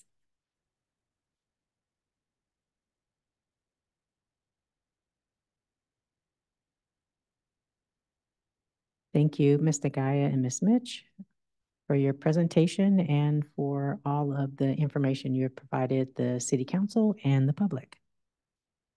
Thank you. Thank you. The next item on our agenda is regular business, item E. Under regular business, the City Council considers recommendations from city staff on policy matters or administrative actions that require City Council approval. Our first item is E1, introduce and waive the first reading amending our Municipal Code Section 2.04.160, salaries established to modify city council member compensation, continued from our May 7th meeting. Here to introduce this item is our city clerk, Judy Herron. Thank you, Mayor Taylor. So yes, the item before the City Council is the first reading and introduction of an ordinance related to city council compensation. Staff does have one update to the ordinance since the publishing of the agenda. Staff is requesting that the proposed ordinance be updated to clarify the amended and unchanged sections of Chapter 2.04 as displayed on the screen. We are proposing amending sections 2.04.160, 100, and 120, and the remainder of the sections in Chapter 2.04 would be unchanged. These changes will be brought before the City Council at the next reading of this item. Next, I just wanted to provide a little bit of detail and maybe some clarification on the process. The proposed ordinance would modify the City Council's current compensation. The City Council did receive an informational item on March 12th in preparation for this item. Because this is an ordinance, there is a two-step process. The first being a first reading and an introduction, which you are hearing tonight. And this can be done at a regular or a special City Council meeting. The second step is the second reading and adoption, which must be heard at a regular City Council meeting. I would also like to note that any change in City Council compensation would be applicable to the seated members of the City Council after the November 2024 election. And with that, I conclude my presentation. Happy to answer any clarifying questions or open it up to public comment. Thank you, Ms. Herron. Are there any clarifying questions from City Council members? Ms. Herron, can you please take public comment on this item? Yes, thank you, Mayor Taylor. So at this time, if any member of the public wishes to provide comment on regular business item E1, introduce and waive the first reading, amending Municipal Code Section 2.04.160, salaries established to modify City Council compensation. If you are participating virtually, please engage that hand feature bottom of your screen. Calling in from a landline or a cell phone, please press *9. If participating in person, complete a speaker card at the back table. Return to me at the clerk's desk. And this will be the final call for public comment on regular business item E1. Seeing no hands or cards, Mayor Taylor, you may continue. Thank you, Ms. Herron. Bringing it back to the dais, are there questions or comments from staff, from city council members? Councilmember Dorr? Yes, thank you. I am glad to see this, as council stipends are an important way to help cover costs for those who are serving in this role, whether that be cost for babysitters or transportation or the material cost of printing out extra flyers and handing things out, the cost of serving the community in this way on council. And of course, I want to acknowledge that stipends, even with the upgrade, of course, is not enough to replace lost income. So it doesn't mean that it's the only way to help make councils a more diverse and representative of communities, but I think it is an important factor to help ensure there is recognition and some help to cover costs of serving. But of course, that there are a lot of other ways to help increase representative leadership and diverse leadership on councils, which is one of the reasons why I was excited about seeing this. And so just want to acknowledge that this is not the only way to help increase diversity and representativeness on our councils, and that there are a lot of other things that also can be done to help folks from different backgrounds and experiences serve in this role. I personally am so grateful that I have a very flexible job that allows me to take time out of my day to have meetings while also serving. And so, but I'd like it to be more accessible for folks that have hourly paid, really strict rules on when they can spend time. Would like it to be accessible for other folks too. I'll stop there. Thank you. Are there any other comments? Councilmember Willison? Thank you. I think I agreed with everything that Councilmember Dorr said. I typed in something to Google about inflation. I think I said like $150 in 1965.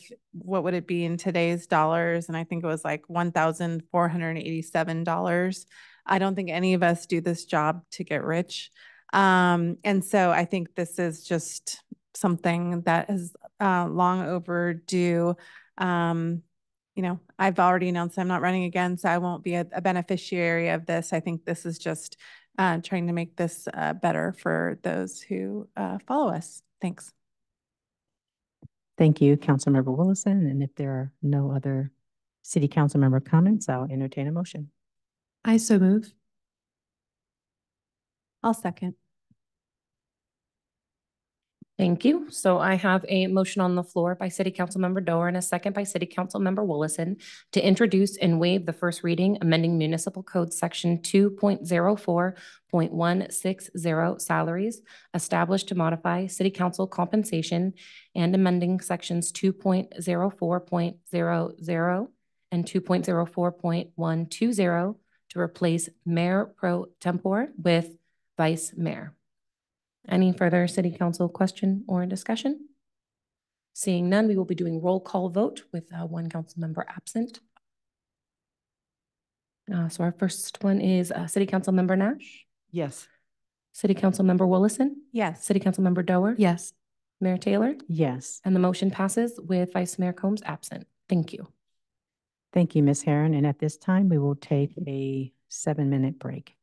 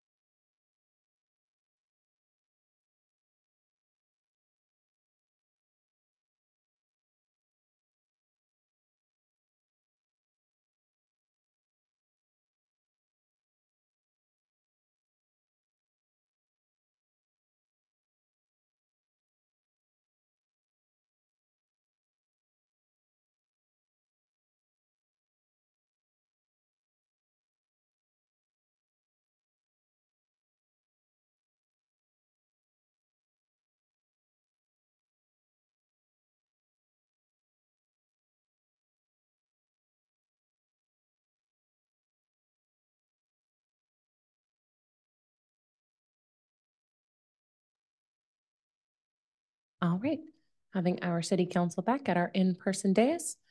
Mayor Taylor, you may reconvene the meeting. Thank you, Ms. Herron. Our next item is our study session, item F. Study sessions are an opportunity for city staff to introduce an item that will require policy direction from the city council in the near future. City staff will provide a presentation. I will then call for public comment. After public comment, the city council will discuss the matter interactively with staff. The city council will not take action on items addressed in study sessions. The city council may provide direction to city staff for preparation for additional analysis or information necessary when the item returns to the city council for action. The study session item is provide direction on updating the city council procedure manual, continued from our May 7th city council meeting. Here to introduce this item is our city clerk, Judy Herron. Thank you, Mayor Taylor. So yes, the item before you currently is to provide direction on the City Council's Procedures Manual. This study session is an opportunity for the City Council to provide direction on the proposed edits made to the City Council Manual.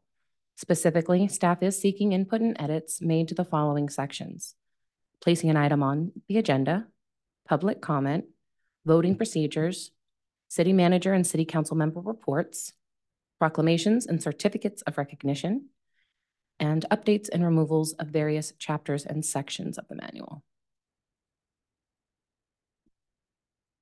The staff report provides greater detail on the background of the City Council's Procedures Manual. It was created in 2006 and amended throughout 2007 through 2018. In 2019, the City Council established an ad hoc subcommittee to work with staff and review current City Council procedures and recommend updates. In March of 2020, the City Council disbanded that ad hoc subcommittee. From 2020 to 2021, staff returned to the City Council with new and updated individual procedures. Staff is now recommending repealing individual policies and procedures that are related to governance and incorporating revised content into a manual.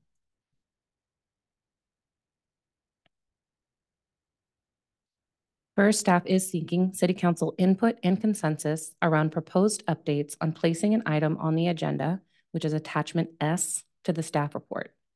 These updates include addressing discrepancies between the current 2018 procedures manual and the individual adopted procedures.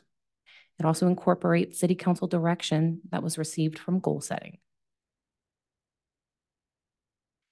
Secondly, staff is seeking input and consensus around proposed public comment, which is page 8 of attachment Z in the staff report.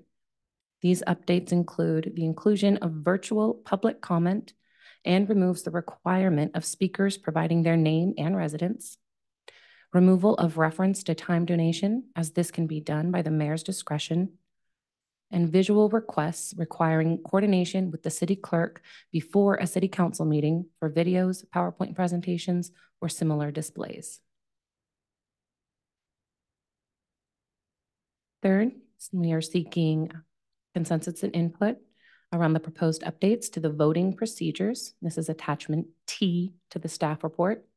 These updates include roll call voting when one or more city council member is participating remotely, which is required per Robert's Rules of Order, and staff is suggesting that the City Council annually determine the order of that roll call vote. There's additional language around a tie vote during an appeal, and the reconsideration language was updated to simplify the more lengthy Robert's Rules of Order process.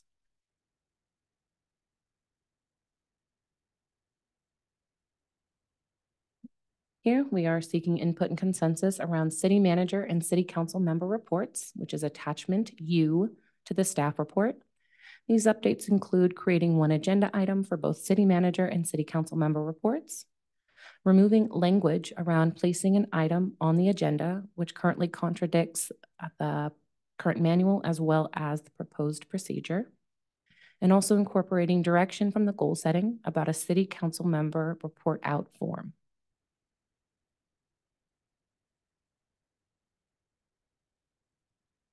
Five, staff is seeking input and consensus around the proposed updates to proclamations and certificates of recognition, attachment B to the staff report. These updates include adding certificates of recognition to this section, defined request guidelines, and defined issuance of proclamations and certificates. Lastly, staff is seeking input and consensus around the updates and removal of various sections of the manual, which are attachments W through AA in the staff report. These updates include removal of portions governed by state law and the municipal code, remove and update portions that are historical overview, are not a procedure or a policy, and/or recommend to be added to new documents such as city manager policies or a city council member orientation document. There are also minor updates that do not significantly alter the substance or meaning of the content. As an example, updating the term mayor pro tempore to vice mayor, fixing any typos, and updating terminology. Lastly, add sections related to appointments, subcommittees, remote appearance, annual recess, and required trainings. That concludes my presentation. Happy to answer any clarifying questions or open it up to public comment. Thank you, Ms. Herron. Are there any clarifying questions from the City Council before we go to public comment? Councilmember Willison. Thank you, City Clerk Herron. I just was looking at the form for the report outs and just had a couple questions. So is the way you're envisioning it that a council member would complete this form, and then would that information be published somewhere, or would the city council member be verbally giving that during the meeting like we kind of do now? And then my second question is, sometimes a city council member might want to report something or bring something up about their office hours or something that doesn't fall under an agency. Would that use this form as well, or how do you envision that? Thanks. Thank you, Councilmember Wilson. So for the second question, yes, I think that even if it is an update of office hours or attending a non-agency event, that the form could still be used. It would be ideal for myself, the city clerk, to receive the form ahead of time, so that way it can be published in the agenda. So that way the city council member can then choose whether they want to verbalize the report out as well as having it attached or just having the attachment. It's not a requirement to complete the form at this time to provide a report out, but it would be encouraged. Thank you. So that would be listed under the agenda. Would there be a staff report showing all the council members' report outs? Or it would probably just be the attachment. It would just be the form, and it would come under the city council member report item. Okay, that's helpful. Thank you. Thank you, Councilmember Willison. And if there are no more questions at this moment, we will go ahead and take public comment. Ms. Herron, can you take public comment at this time? Yes, thank you, Mayor Taylor. So at this time, if any member of the public wishes to provide comment on item F1, provide direction on updating the City Council Procedure Manual. Participating virtually, please engage that hand feature bottom of your screen. Calling in from a landline or a cell phone, please press *9. Participating in person, you can complete a speaker card at that back table. Return to me at the clerk's desk.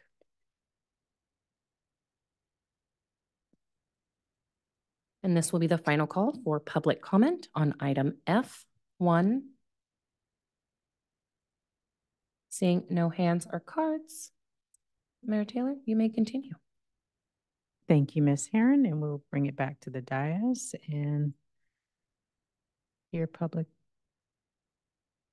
council member discussion. Would you like us to go item by item or give all of our feedback on all of the items?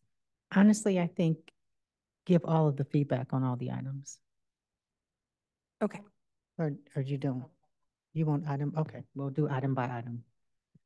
Okay, then I can give feedback on placing an item on the agenda. Is that the first one? Yes. Okay, so I've for some reason thought about this a lot. And I think this needs to be simplified. I think at the end of the day, the main question is whether or not the council wants to bring this item for a discussion. And if so, what level of staff involvement there needs to be ahead of it coming to council. So sometimes, I can't remember, what was the item that we discussed recently without a staff report? We recently, City Manager Murphy, do you remember what that item was? Through the mayor? Yes. So Maybe there was I'm recalling one item that still had a staff report, but it was a minimal staff report regarding community events. It kind of attached some previous staff reports and just provide a little bit of framework, but didn't have any additional analysis. So sometimes the council just wants to discuss something. And so I would say, I think it's the way it's written now, a lot of those options are kind of the same, but slightly different. But I think the real question as a decision maker trying to decide whether or not I want to like be part of veering the city towards a new topic is this something we're just discussing once? Or is this something that the city, that like on our own? Or is this something that we are asking staff to do a bunch of research and that could bump a bunch of stuff other than city council management, the meetings? So for me, it's almost like, do we want to devote any council time to this? And then if so, how much staff time ahead of it do we want there to be? So it could be like low, medium, high.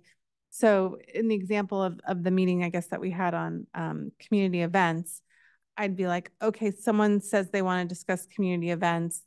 Let's get to it when, if there's a majority that wants to touch it, then is this something that's going to involve just a conversation among ourselves? Is it something that's going to involve a lot of research and shifting of priorities for staff?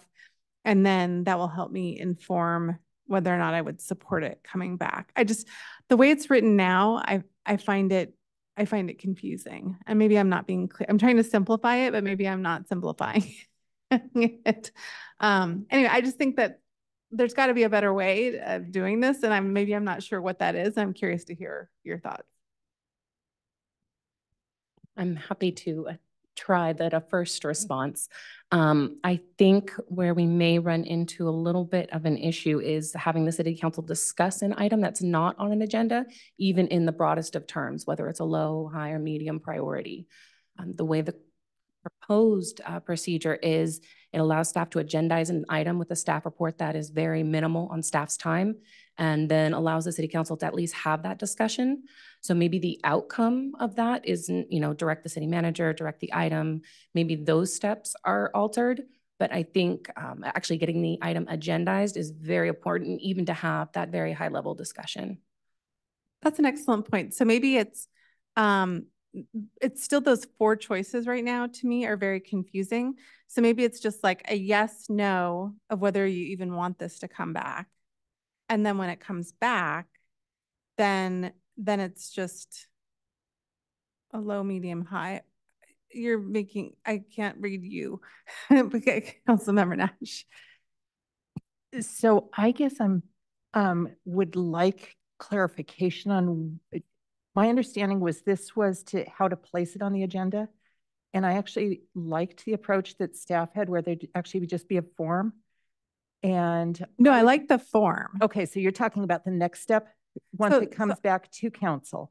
So I guess so it goes on a form, the person wanting the item. So let's say I want to have ice cream giveaway every Tuesday in the city or something. So I want to agendize that idea. So I fill out the form and then it comes to council. And then the council can decide, there needs to be 3 votes to say this is an idea worth pursuing and even talking about. And so I don't get the support for that because people feel like we don't have the resources or the time, or it's just not a priority. Or I get the support for it, then it comes back. So it gets on an agenda. And then the question is, do we want to, I guess, yeah, I guess I guess is So the 4 options here are for the second stage. Okay, maybe I'm getting myself confused. I guess I'm still confused about these seconds, like referring it, because one's like tackle it right away, tackle it whenever you can get to it, tackle it at goal setting, which I feel like isn't really a thing because we have basically established that goal setting isn't for kind of one-off projects. Or the 4th is refer it to a commission, which seems weird too. These just seem like weird directions to go. And I don't have an exact answer, but it seems like overly complicated is what I'm getting at. And I guess I'm trying to have a discussion with you guys on how we can streamline this and make this less confusing. Because honestly, I find this very confusing. I was looking at this as how to get it on the agenda, meaning initially someone has an idea they want to agendize and they fill out a form. I would think that they'd send it to the city manager and perhaps to the city clerk and to the mayor. It gets emailed and then it goes onto an agenda for council discussion. And then once it's on an agenda and it's in front of the council, that's when you're talking about it. But I don't think it goes on the agenda until there's at least 3 people that want to talk about it. I was seeing this as it goes on. Maybe we need a clarification. I was seeing this as it goes onto the agenda under council member requests. Correct. Yeah, without a vote or consensus, the form could be submitted. It would go under city council initiated items for that city council discussion. And if there's votes, then we can actually have a discussion about how many resources. Correct. So Mayor Taylor, if I could just jump in. Yes, please. So just to clarify the way that the language is drafted now, the request form would automatically appear under the city council initiated items. So it would automatically go on an agenda. And that agenda item is sort of narrow. It would be, does the council want to do something more with this request as a future agenda item? And so those different options are the options that the council has in terms of directing a future action on the item itself. Of course, council can edit this proposed language from staff to make it more streamlined. But I think the idea is to give the council a clear understanding of all of the steps that can be taken after the item has been presented as a potential future agenda item.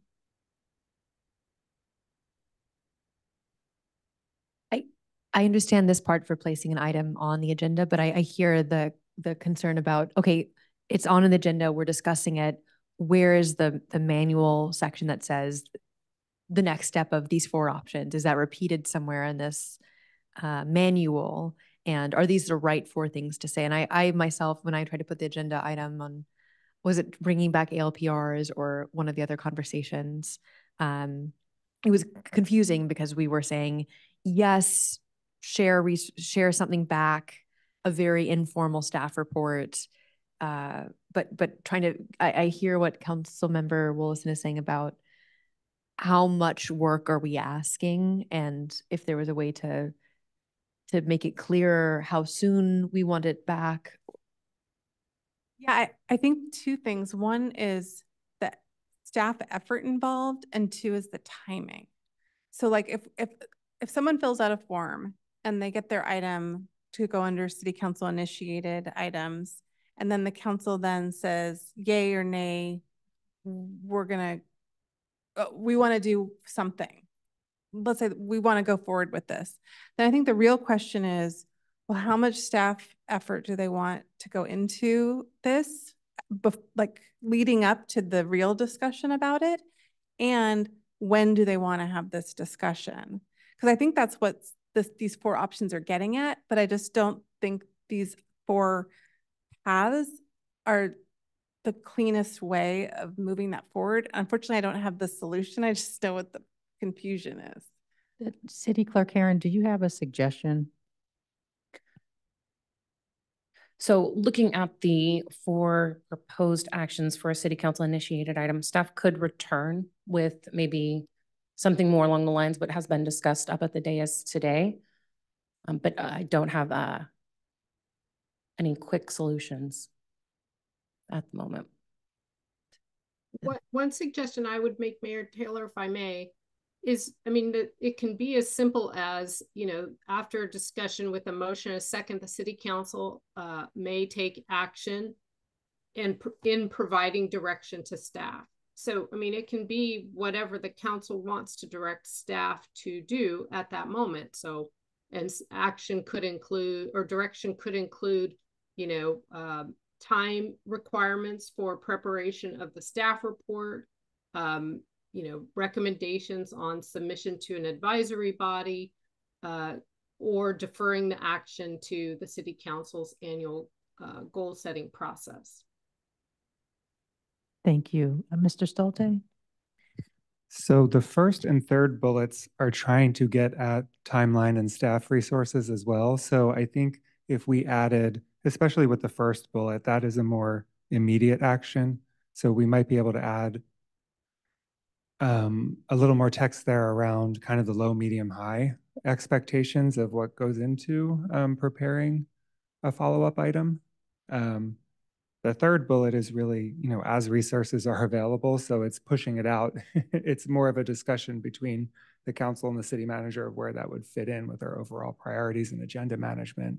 But maybe we could work in some extra language on staff effort.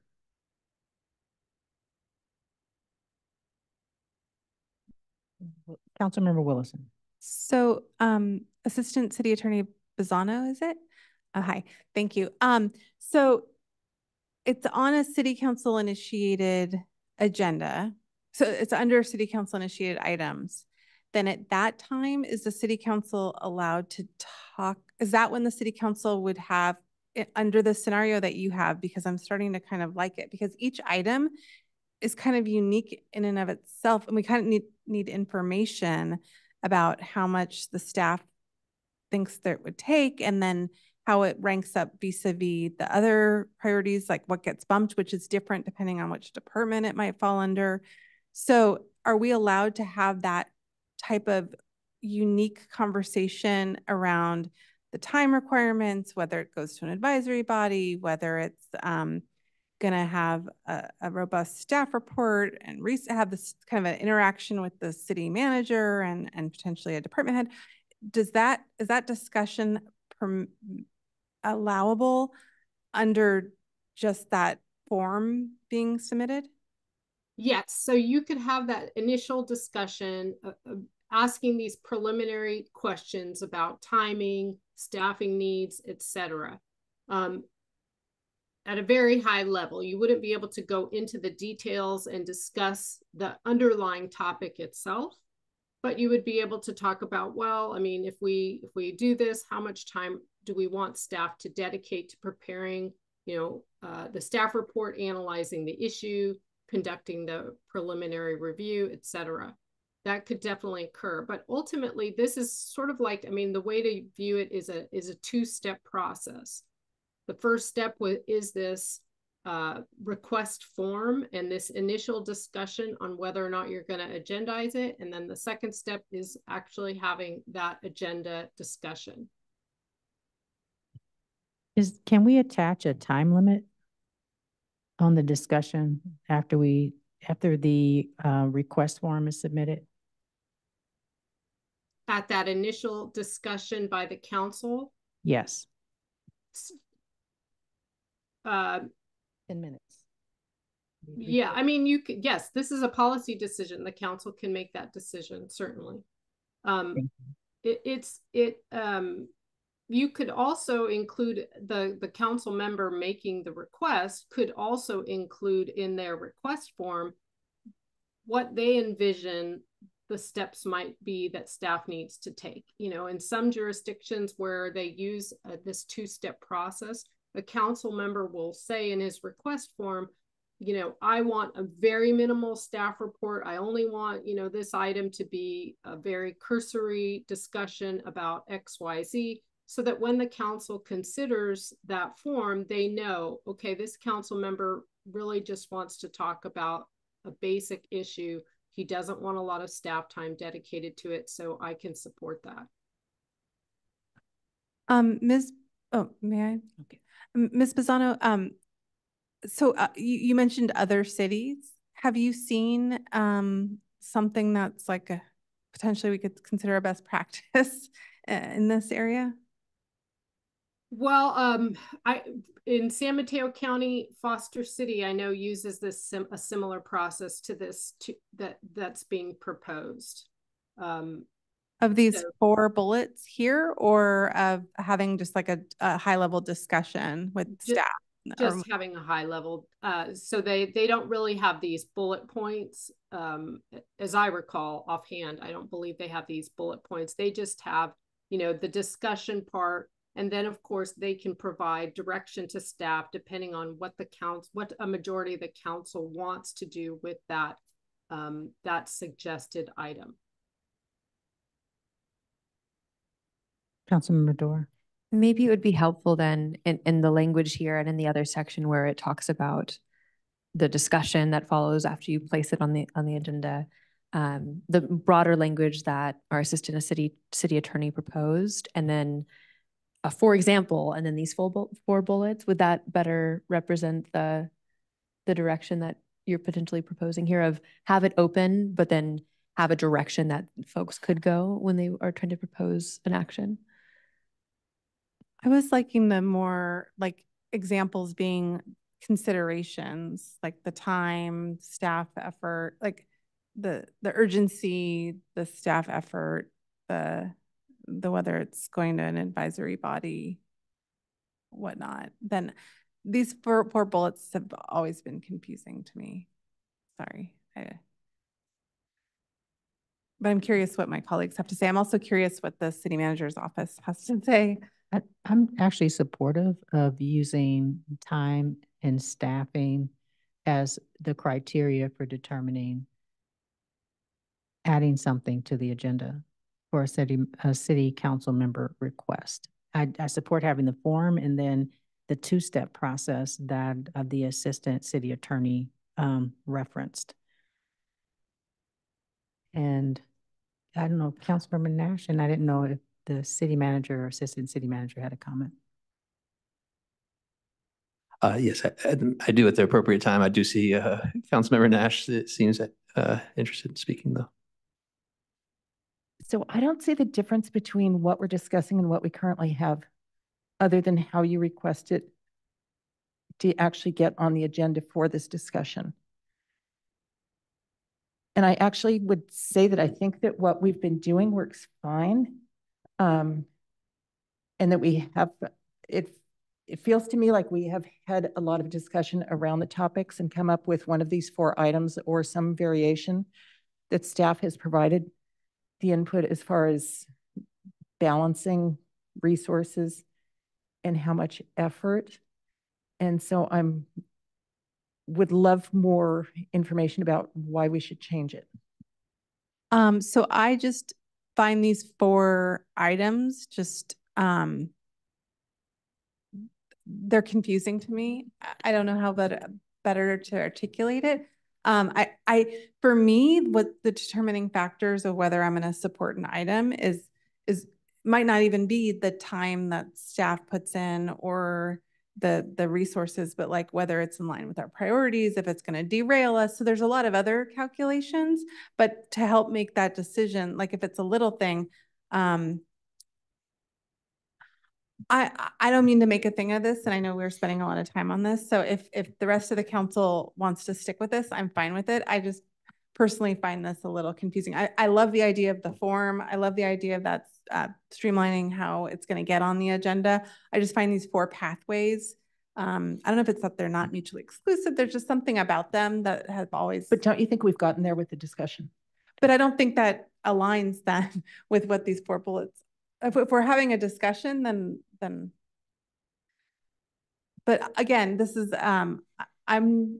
I defer to if you feel like we've already flushed this out, then I'm happy to leave it. So just want to follow up with the city manager. Yes, thank you. So I would say that based off tonight's discussion, there is the opportunity to do some refinements to this that I think distills a lot of what we're hearing this evening. So I do think it would be productive, constructive to kind of distill the essence of those 4 items into considerations. The way that's written right now, it makes it seem like you can only choose one of those 4 things. So I think we can kind of strike that balance. I think it's clear it's a 2-step process. There's going to be a form. So I think the main thing that would be helpful for me to hear this evening from the council is whether or not you would like the form to include some of those questions and considerations for a council member to complete. And frankly, it vary by council member. Some council members may want to answer the 4 additional questions. Some council members may not, but at least I think having whatever those considerations are in the form would be helpful. So I think, again, this is a study session. This needs to come back to the council. I think there's the draft form that was shown in the presentation. We can flesh out that form some more to include those additional considerations. We can provide the sample staff reports of what have been done most recently. I do think there's the ability to refine this a little bit. Thank you, City Manager Murphy. Councilmember. City Manager Murphy, I believe that the form was for the city council member report out, not for the. Yes, sorry, I apologize, but the same concept of the form. Okay. Like that. I think there could be an area on the form that said something like to the council member filling this out, like what information can you provide about how you envision it, or however that was saying. And thoughts might include amount of staff time, when you feel like this needs to be taken up, things like that. But I'd love the idea of you guys thinking more. Councilmember Dorr. I'm supportive of the form. I think this is helpful. I will say, as the newest council member, I was really confused earlier this year when I was trying to put something on the agenda for the first time about these options. So appreciate the option of spending a little bit more time to clarify these are some of the options, and clarifying also the description of some of these. Number 1 is highest priority and takes the most amount of time, and kind of explaining that out here, just so maybe the newer people who are sitting on the dais can have that context as well. Thank you. Councilmember Nash. So it is permissible for whoever's making the request to put this on the agenda, could attach a letter to the form or provide the information, because I think the more context can be provided to the council ahead of time will make for a better discussion. Which is what the form would do, because there'd be spots in the form where you could fill that out and provide that context, I believe. And the form would have to be submitted by Wednesday before the council meeting, or not the day before or the day of? Correct. It needs to be submitted with enough time to attach it to the agenda. Yeah, 2 business days before the publication of the agenda, which is would be Tuesday, because we publish Thursday. Okay, thank you. Councilmember Wilson. Yeah, I would just ask that an example is put in there, because 2 business days always confuses me. 2 business days before the publication. So like putting there, for example, if a council meeting is on a Tuesday, the publication is on a Thursday, therefore 2 days before is the Tuesday before, or something like that. So a new council member can look at it, or a member of the public can know. Yeah. It'll be a part of the new council member orientation. All right, that was the first item. Now, item number 2. And if I could pause the city council just one moment, I just want to make sure that I've received all of the feedback. We are looking to proceed with a form, adding to that form what the city council member kind of wants to see from this item. Perhaps the ability to add an attachment to the form. Was there discussion around adding to the form if this is a city council current goal or priority? Okay. That's a good idea. I am seeing nods. All right. And then kind of returning to these 4 bullets, what I gathered from the discussion is maybe adding time impacts or staff efforts, even the level of urgency maybe to the bullets, just kind of cleaning those up based on just some of the discussion that was up on the dais, but keeping the 4. Yes. Okay. My understanding was staff was going to take another look at it, Yeah, and provide an updated recommendation. at the 4 bullets, correct? Yes. Yes.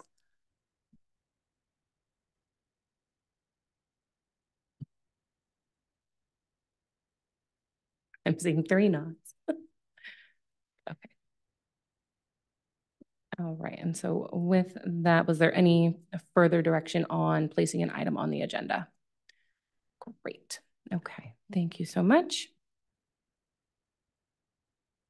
If the city council would like to move on to attachment T, which is voting procedures, we can do that. Yes, please. Thank you.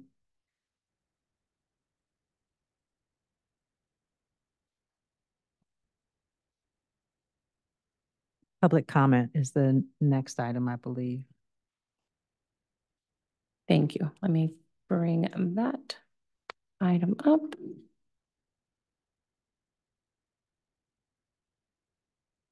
So that would be attachment Z, page 8.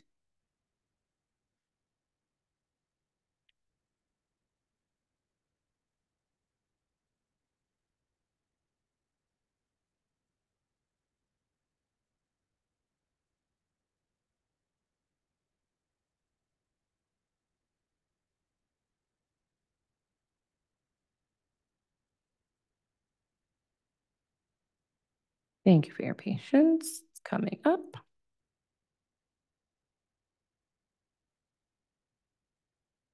Okay, and as mentioned, the proposed changes is the inclusion of virtual public comment, removing the requirement of speakers providing their name and residence, removal of time donation, and requiring coordination with the city clerk for visual requests. No, go ahead, turn that back to the dais. Thank you, Ms. Herron. Is there any discussion on this item? Or are we comfortable with the staff's recommendations?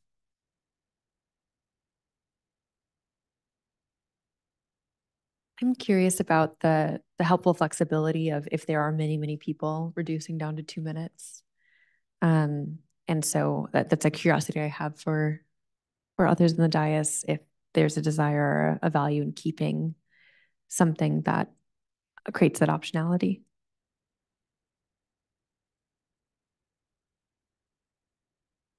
Councilmember Willison?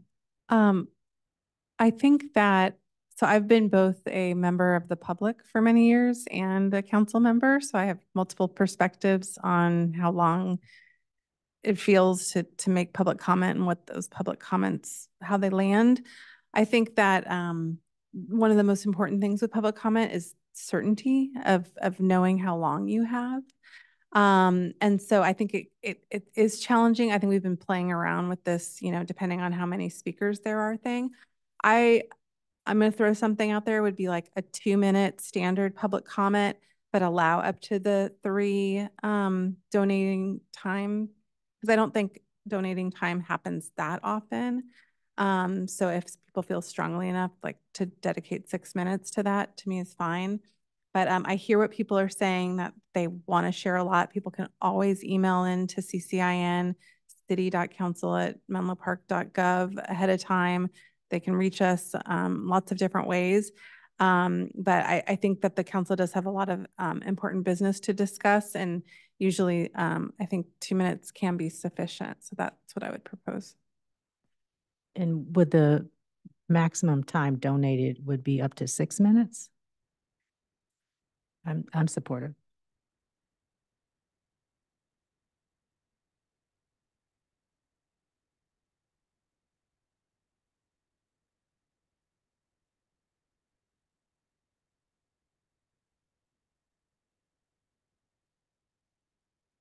Is this for just general public comment or any public comment? And I would think it would be for any public comment. Yes.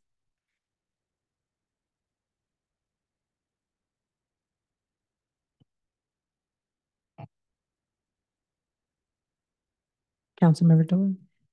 I'm also wondering for folks who maybe don't have public speaking experience, if 2 minutes will feel intimidating and rushed for folks.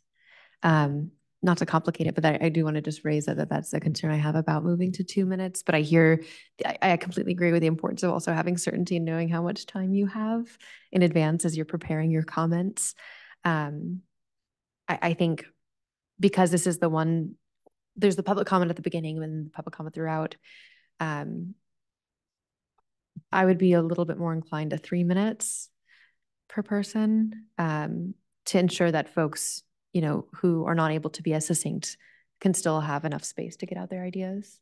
But another alternative is also we say 2 minutes and then the city clerk allows up to 3, depending on if they can't make their comment, as we already do, as the city clerk already does. So I'm curious for others' thoughts. Is there any thought about having, if we left it at 3 minutes, but had a open public comment period in the beginning of the meeting and potentially in the middle of the meeting? So public comment would be, say, 6 to 6:30. So having an established time. I'm just thinking about, this is something that we've all been actually helping, and that is getting our meetings completed by 10:30, as opposed to I've sat in this dais until 1:30 in the morning before. So I want to see the public have access to public comment, but I also want to see a discussion with the council and regular business for the city to move forward. So how do you do that with a 5.5-hour meeting? So that's what I'm thinking about, which is why for city council member requests, it is put a time limit on it. So just start putting time limits on things and doing it through a lens of fairness. So that's what I'm interested in. So is that 2 minutes or 3 minutes? Just clarifying your proposal of the half-hour of public comment time.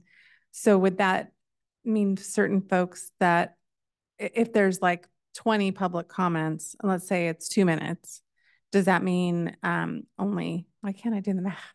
15 people, only 15 of the 20 people make their public comment in that first half hour, and then the other 5 make it later, or or all of them are heard, or how are you envisioning that? In a situation like that, all would be heard under the 2 minutes because it's only extending it by 10 minutes. Just trying to figure out a way how to be fair and not have an 8-hour council meeting. And I don't have the perfect answer to it. I just figure we have flexibility based on how many people show up to our council meetings, whether they're in person or on Zoom.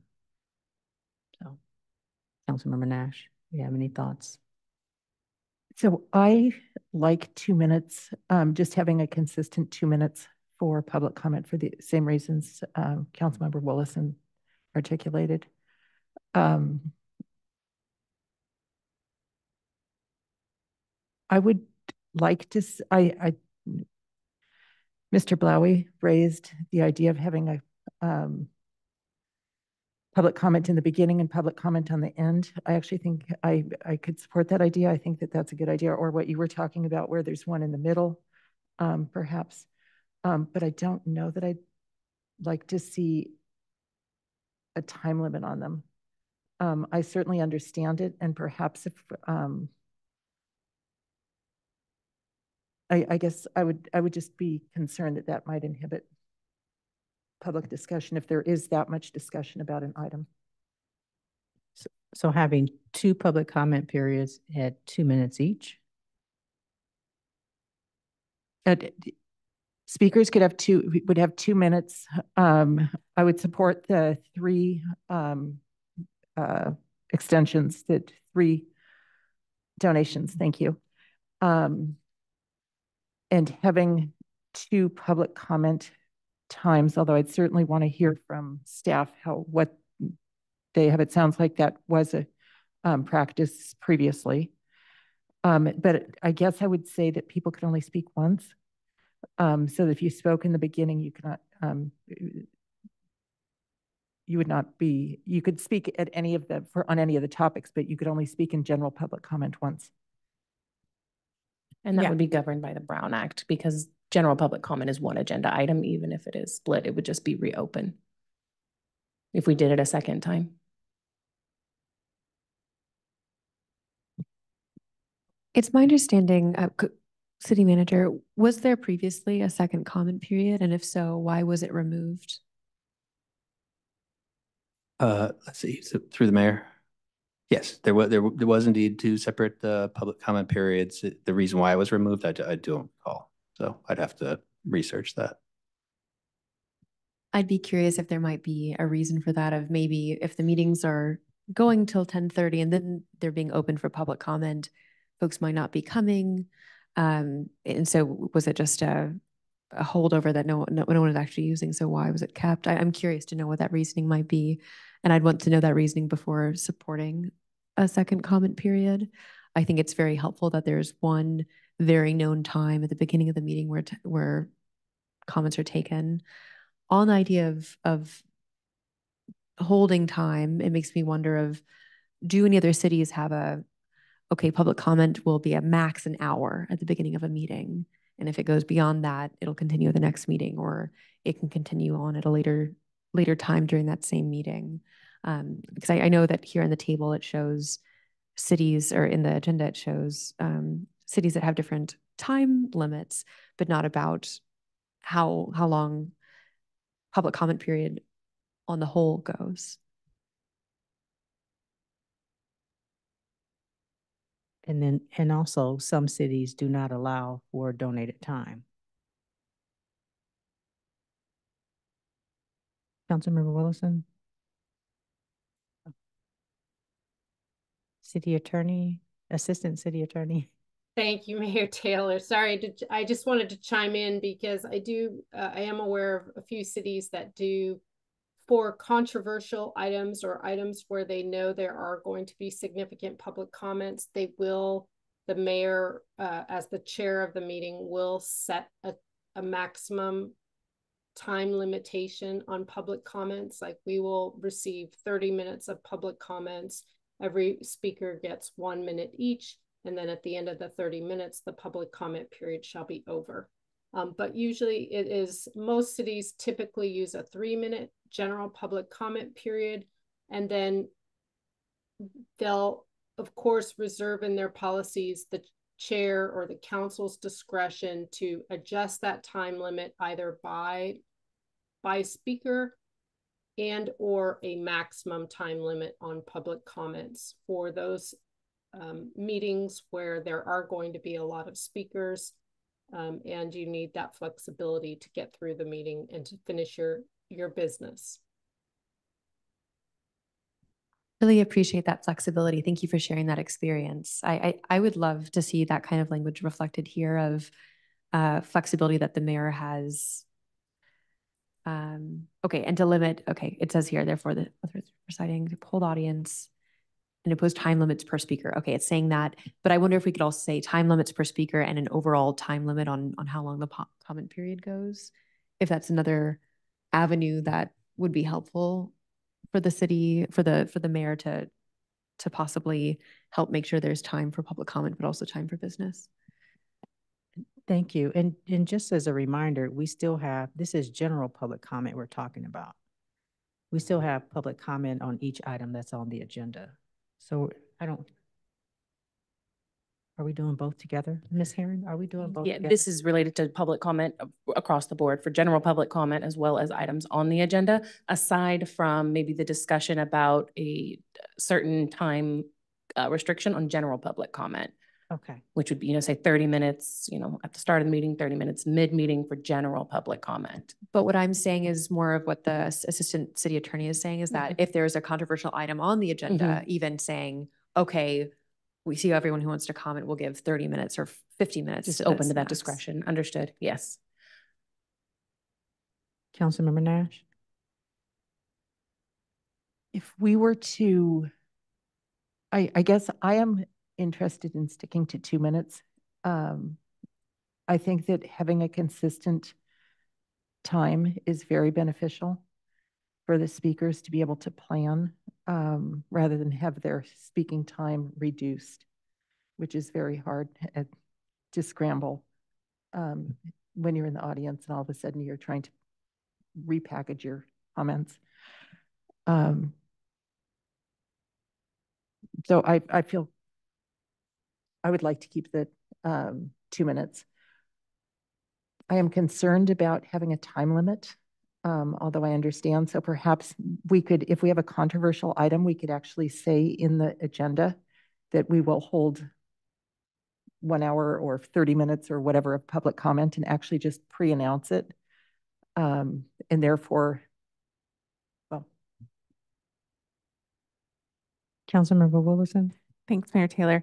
I think I'm very much in alignment with Councilmember Nash on this. I think, you know, it's kind of like that work-life balance. It's a fantasy. Like, how are we going to balance making sure everyone gets to express themselves as much as they want and our desire and need to wrap up our meetings while our brains are still functioning at a high level? You know, we're never going to strike that perfect balance. And so I think what we're trying to do here is an impossible task. So I think based on the experience I've had in these chambers many years, I think it's appropriate to have 2 minutes of general public comment. I like Councilmember Nash's idea of pre-announcing for items where we think we're going to have a lot of people, or something at the top that says items that draw like large crowds, you know, maybe limited to a certain speaking time or whatever. And then I think the 1 time for public comment is sufficient. Remember, this is general public comment. And folks have other avenues to express their opinions. And then making someone stick around to the very end of the meeting. And again, the mayor has discretion to reopen public comment at any time. So as long as we have these safeguards of mayoral discretion, I think we're fine. But setting a standard that it's going to be 2 minutes, it's going to be at the beginning of the meeting, and that when huge crowds come, you know, there may be a limiting, but that should be few and far between times.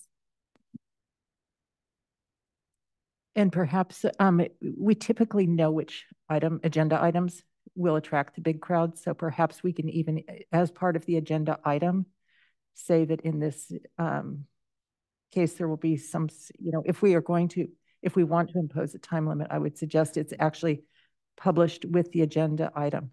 So sometimes we know and sometimes we don't know. So like, for example, I believe we're having a study session on the Parkline project next week, which is the SRI redevelopment. I know there's been a lot of chatter on Nextdoor about it and a lot of interested parties. I have no idea how many people are going to come to council chambers. It could to talk or to dial in. It could be 5 people. It could be 30 people. So I think it's sometimes impossible to tell. So again, I don't know if we're ever going to find the perfect process for this. But as long as there's that discretion that the mayor has and that it's upfront, you know, that we do our best. These are all, you know, policy decisions, so we can change our mind kind of at any time. But yeah, I think we're trying to give the public advance notice of what's going on. I'm aligned with everything that Councilmember Willison shared, except the 2 minutes. I still am thinking that 3 minutes would be helpful for folks, depending on their, you know, to give them the space to share if they need more time.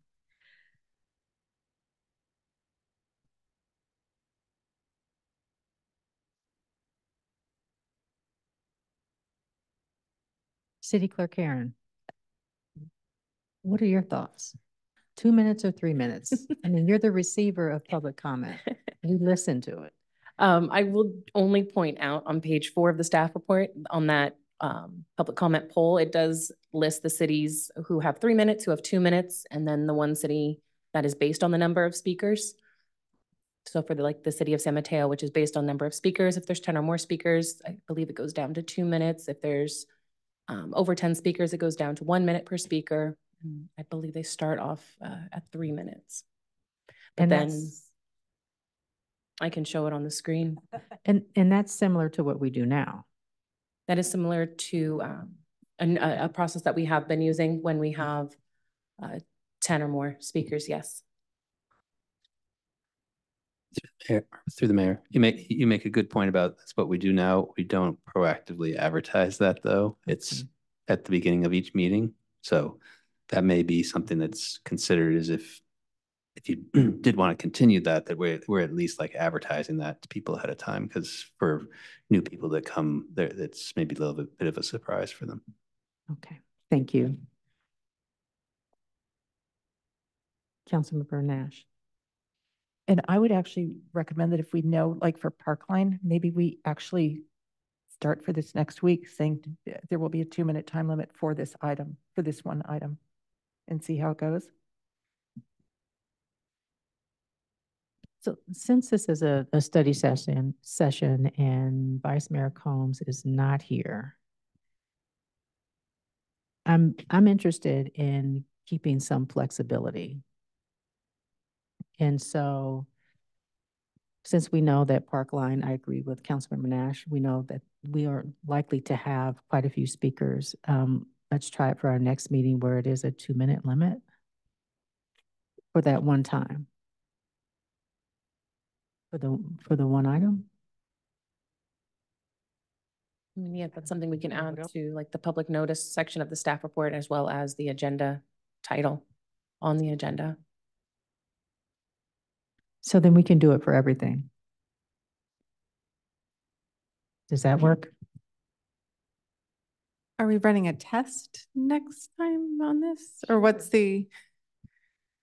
our goal? I guess at some point we have to give the staff direction on what we want to do with this procedure manual. So are we going to have them see what happens next week with 2 minutes on every item and then have it come back and then give them direction? Just trying to decide what makes sense. Yes. So it'll be 2 minutes for each item next week. And this is a pilot to see how well it works. We did get a few public comments in our email. One was requesting that we keep it at 3 minutes. And based on our last meeting where we had it at 2 minutes, I think it went well. But it might change depending on the topic. So if we keep it at 3 minutes, what about time donation? I mean, I would say if we keep it at 3 minutes, then no time donation. Someone can always have, pass their card to this person and have them stand up. But well, it sounds like this is coming back to us anyway. It's coming back. And actually so 6 minutes is, maybe we have one. I mean, you're allowed to do one other time donation. So you have a total of 6 minutes. But it's coming back, yes.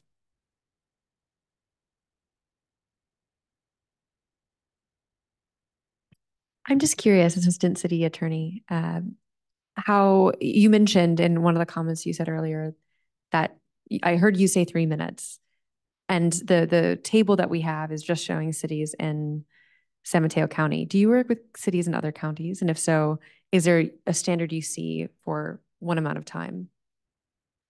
It's typically 3 minutes in most of the other counties that I work in. In most, I think all the jurisdictions I've ever worked in, it's 3 minutes is the typical time frame, unless, like I said, there's some controversial item or there's a lot of public speakers that are going to provide comments, so the chair will reduce the time for that particular item.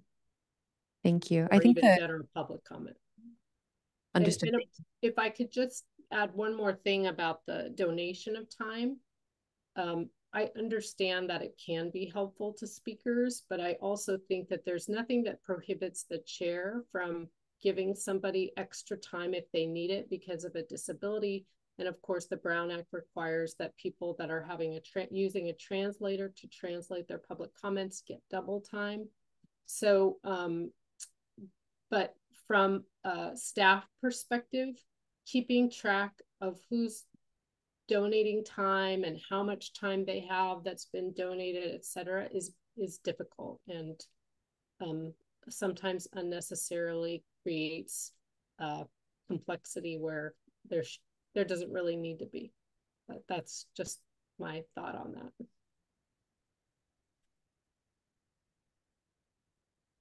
Thank you. The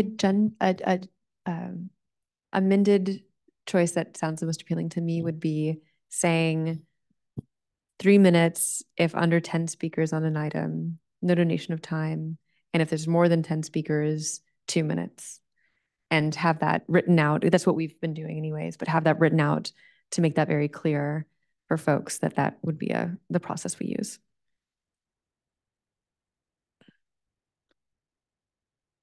If we went in that direction, I would be supportive of, with 3 minutes, only one person can donate time, having a limit. Or no donation? No donation.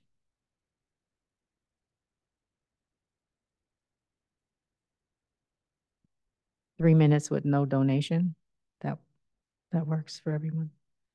Okay.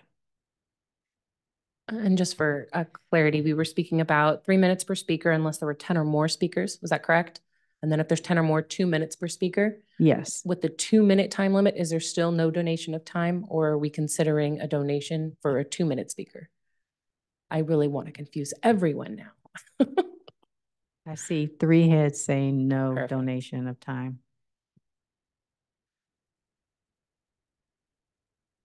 Or 2.5 heads. We're just going to keep making this complicated. I just think consistency for the speaker so they know upfront what to expect is really, really helpful. I don't have a problem with someone with 2 minutes having donated time from one person, but if we're not going to have donated time for a person with 3 minutes, then it's not consistent. So the staff recommendation where we started was 3 minutes and no donated time, right? So we've kind of gone full circle here. So I'm fine with the staff recommendation and just, what about it?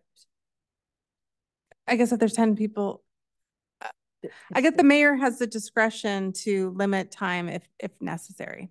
Yes. It's again, it's never going to be perfect. Someone's going to be caught off guard who had a lovely 3-minute comment and they're going to have to modify it. There's no perfect solution here.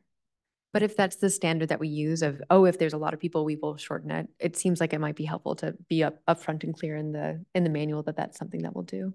And we actually say that at every council meeting. It's just not policy right now. We do have it in the manual, but of course, pre-red line. There is a brief public comment announcement at the end of every agenda, but it does not define the public comment times.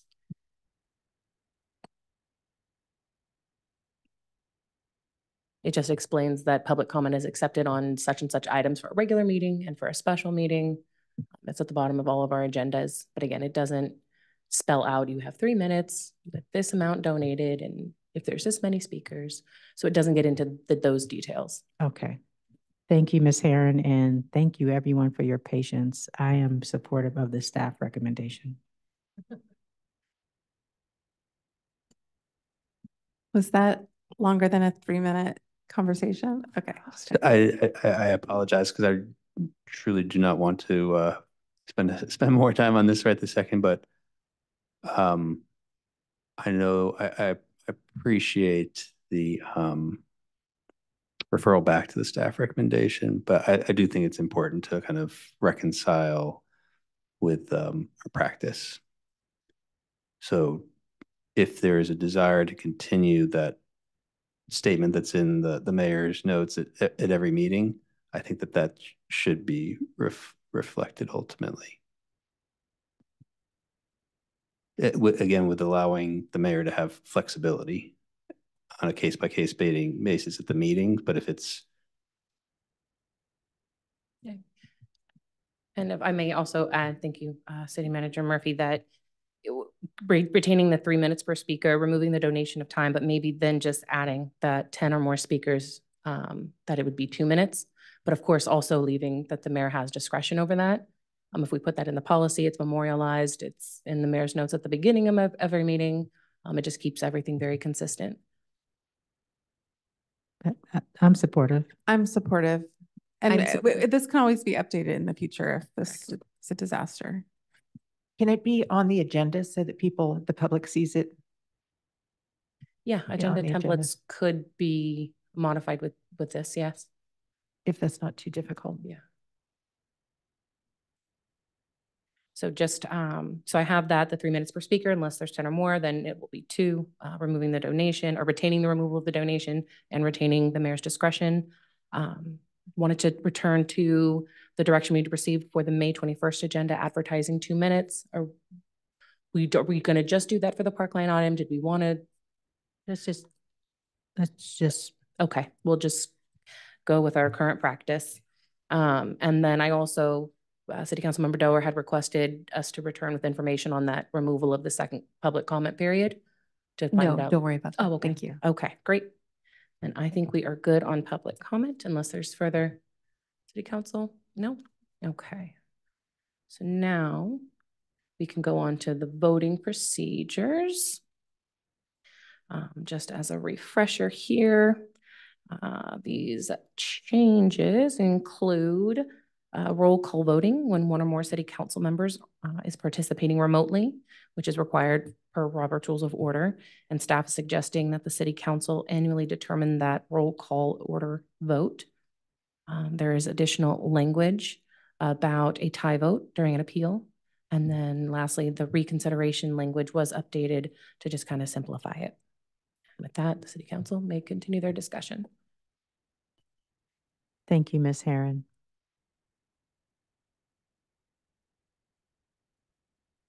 I'm supportive of the staff recommendation.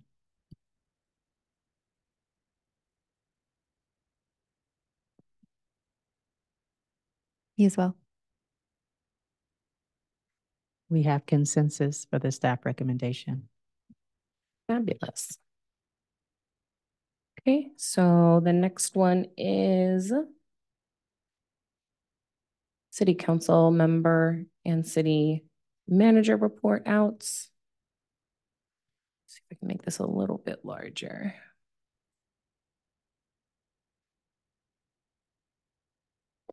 Okay, so the proposed is to combine the item, the city manager and the city council member report out, removing the language around placing an item on the agenda, and then also incorporating a report out form for the city council members to complete and or attach, can be attached to the agenda.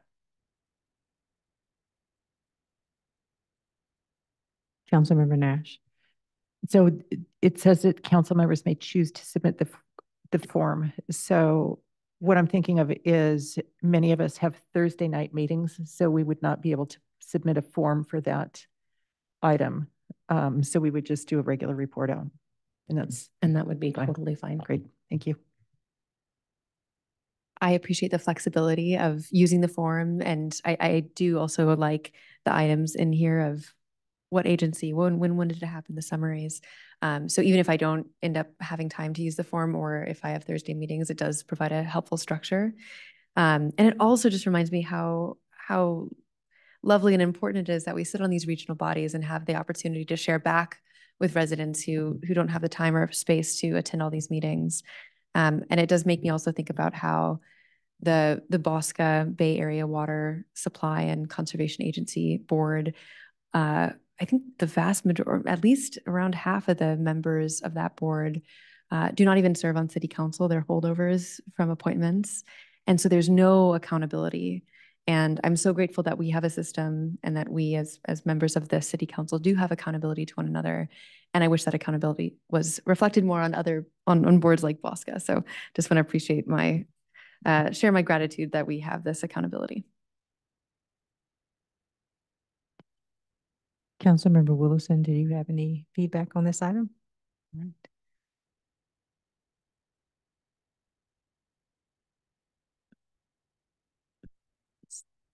City Councilmember Nash.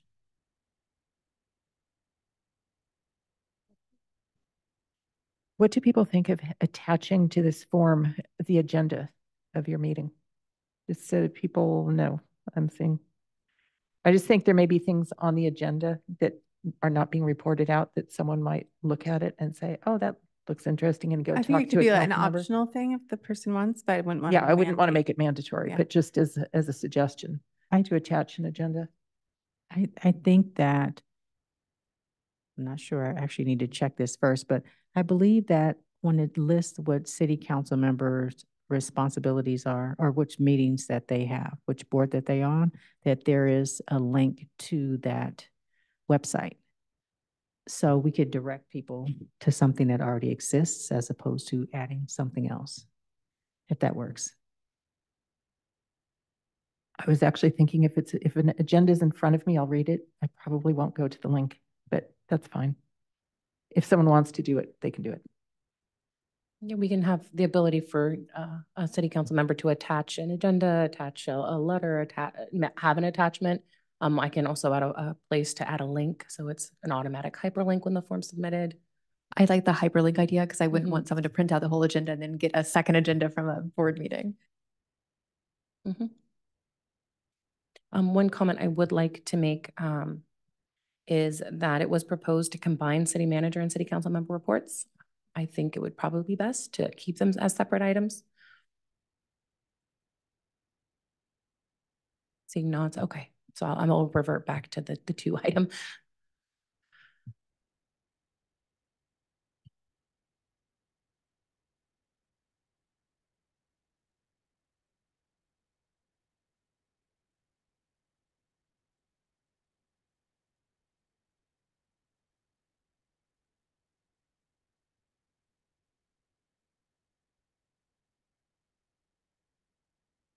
Okay, so as of now, I do have kind of updating the form just to be a little bit more flexible with adding attachments or adding hyperlinks.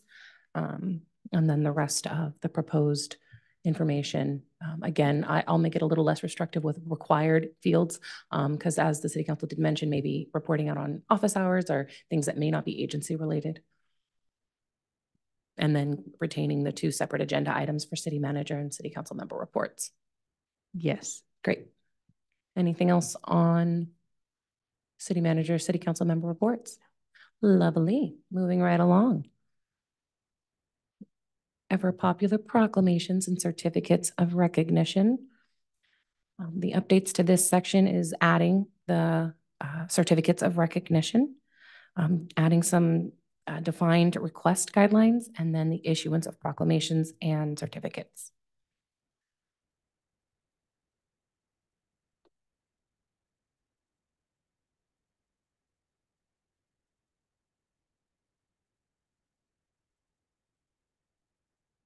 Councilmember Willison. Thank you. A really minor, in the description of who we're celebrating, it says an event, a business, or an individual. And I think we should modify business to say entity or organization. And then I think there was a typo in the second to last paragraph. It should say a certificate. It says proclamation. Oh, I guess it could be. Oh, never mind. I take that back.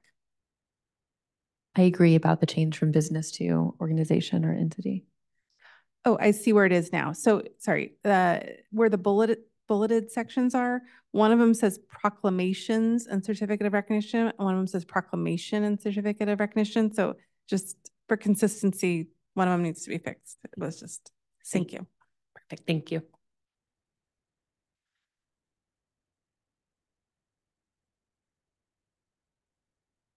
I'm supportive.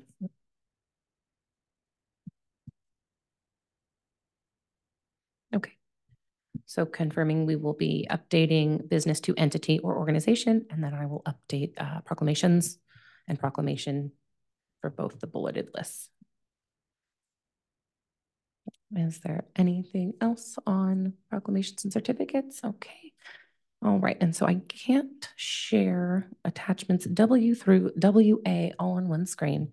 But what those attachments do have are proposed removals for portions that are governed by state law and by the city's municipal code. There are other portions that have being recommended to be removed because they are historical or not a procedure.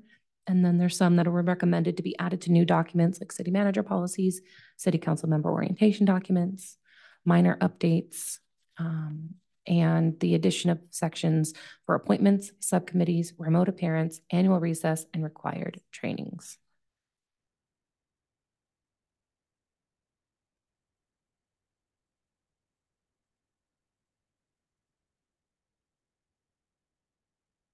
I mean, if you'd like, we could just focus on like the portions to be removed that are governed by state law. The city council had questions or this would be page F-1.363, attachment W.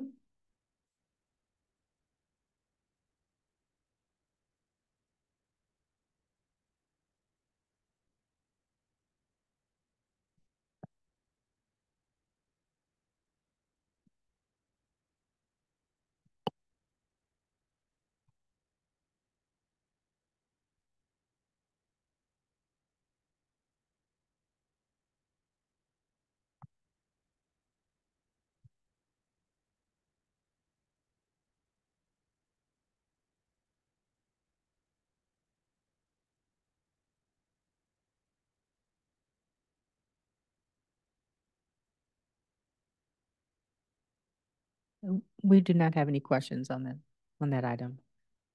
Ms. Okay. Herron. Okay, and then the next would be portions that are historical overview, not a procedure or policy, and recommended to be added to perhaps city manager policies or city council orientation documents. And that is going to be attachment Y. Page begins on page F-1.370.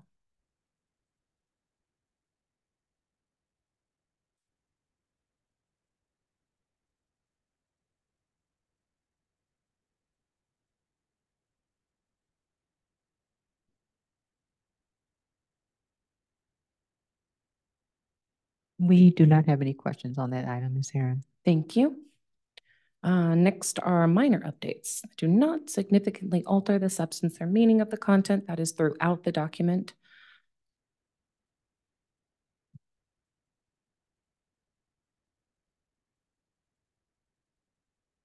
And then also the new additions, attachment AA, beginning on page F-1.391.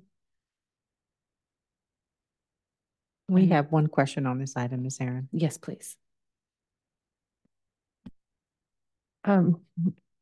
Under city council subcommittees, B where it says ad hoc subcommittees may be created and dissolved at a public city council meeting. Why may as opposed to must be, which is true of the standing? Like, would we have an instance where ad hoc subcommittee was not created at a council meeting?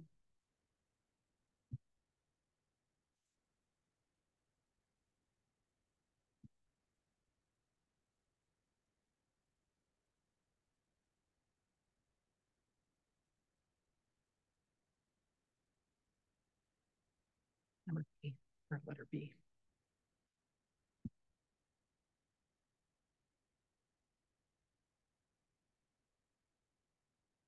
I think the term may was added just to keep it broad and flexible. I know under ad hoc subcommittees A, it says and will be dissolved once its specific task is completed. And then B just again gives a little bit more flexibility to the city council that ad hoc subcommittee may be created and dissolved at a city council meeting. But does that mean that two people could create an ad hoc subcommittee outside of it? It just seems like it's something that you'd want the entire body to weigh in on. Mayor Taylor? Yes. If I might just chime in on this. Yes, please. I'm having difficulty thinking of a scenario where an ad hoc subcommittee is not created at a council meeting, since you need a majority of the council to approve the ad hoc subcommittee. But I can think of scenarios where the ad hoc subcommittees are dissolved outside of a meeting. And that's usually when the ad hoc subcommittees mandate has been fulfilled. So whatever they were supposed to do, whether it was to plan a party or investigate some issue, and that has been resolved, then the ad hoc subcommittee could be dissolved without a further reconvening of the council. But in terms of the creation, the only thing I can think of is maybe like if it's created at some sort of joint meeting, the planning commission and council joint meeting, or some other joint meeting of the council and some other body, they could create an ad hoc subcommittee at that joint meeting, but that would still be a meeting of the council. So I'd have to think about that some more, but I think to Clerk Karen's comments, I think it's just to give some flexibility to the creation and dissolution of the ad hoc subcommittee.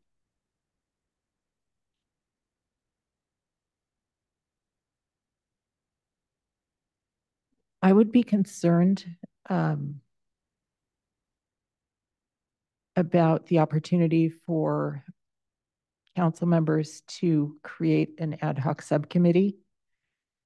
I certainly understand why it could be dissolved without a council meeting, but I would feel more comfortable. I would like to see it that it must be created at a council meeting.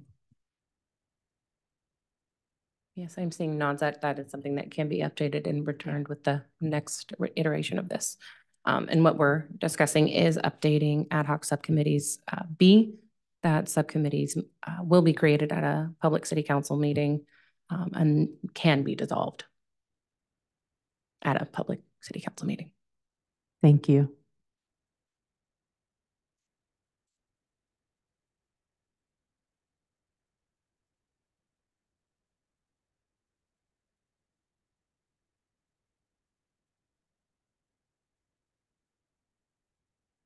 We have one more item on this. There are no other questions on the proposed items to be updated. Appointments, subcommittees, remote appearances, annual recess, and required trainings.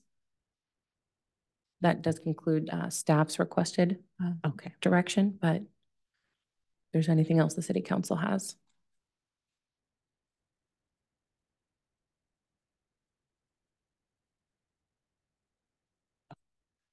We have one item. I believe Councilmember Nash gave you the slide for the council to consider.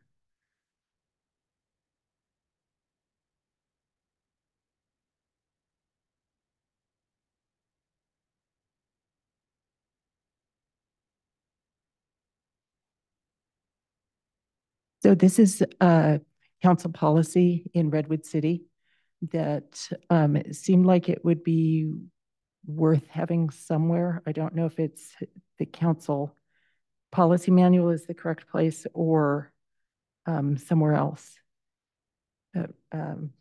Mayor Taylor and I thought it would be worthwhile bringing it in front of the council.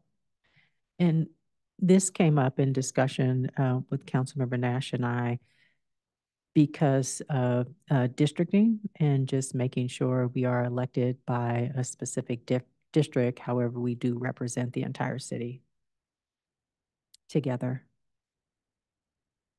Does it continue on to the second page?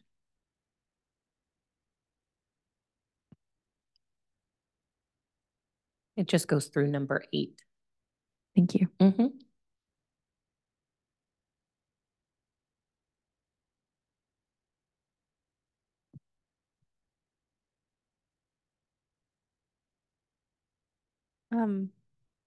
Mayor Taylor?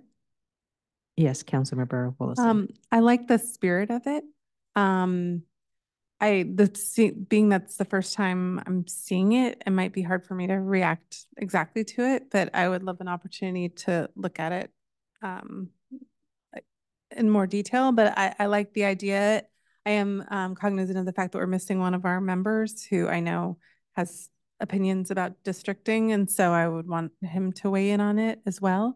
The one thing that just skimming this that's kind of unique, and I'm not sure how you all feel about it as we continue to think about this, is sometimes the press or sometimes with the districting, there's certain projects that are taking place in districts or communications that come to CCIN that are kind of specific to a district. And I don't know if that's something we want to address in here because I don't see it in here, but I know like certain development projects that are, centered in District 3, there's kind of an expectation that District 3 representative will comment on it or things like that. So those are my pieces of feedback, but I'd love to see this come back for sure.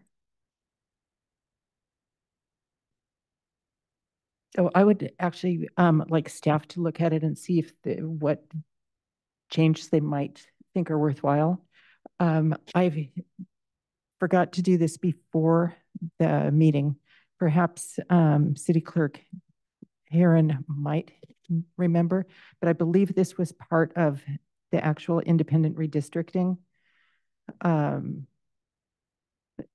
What they were thinking about was that you actually are elected by district and serve the entire council. So it's not something that is new, but putting it into a policy like this would be. Thank you. I do recall either the application or the ordinance. It might have said something, I believe, was related. Yes, it makes me wonder where that information currently lives. That stresses this importance of representing the whole of our community. But I'm supportive of the spirit. I like that framing, the spirit of this, of making sure it's very clear to the council, to members of the public, that we are acting as one city together. And so I'd be supportive of having this in the procedures manual here, or on that website that shows where's your district and how does city council work. And I'm not sure if the only and best place for it is right here, if there's something even more public facing that might be a better spot for it. So members of the public, the press, and et cetera can see and understand that this is who we are. Thank you. And I'm definitely in support of your recommendation to have staff look at it and make their recommendation as to where this can live with council's support. Are there any other items, City Clerk Karen, that we need to cover in our city council procedures and policy? I do not believe so. I think we've covered everything. I'll take the direction received on what's being displayed now, and we can return that the next time we bring the manual back to the city council, whether it's in the manual or in another living document. Thank you, Ms. Herron. We appreciate your presentation and your patience through that process. And at 9:25, this meeting is adjourned.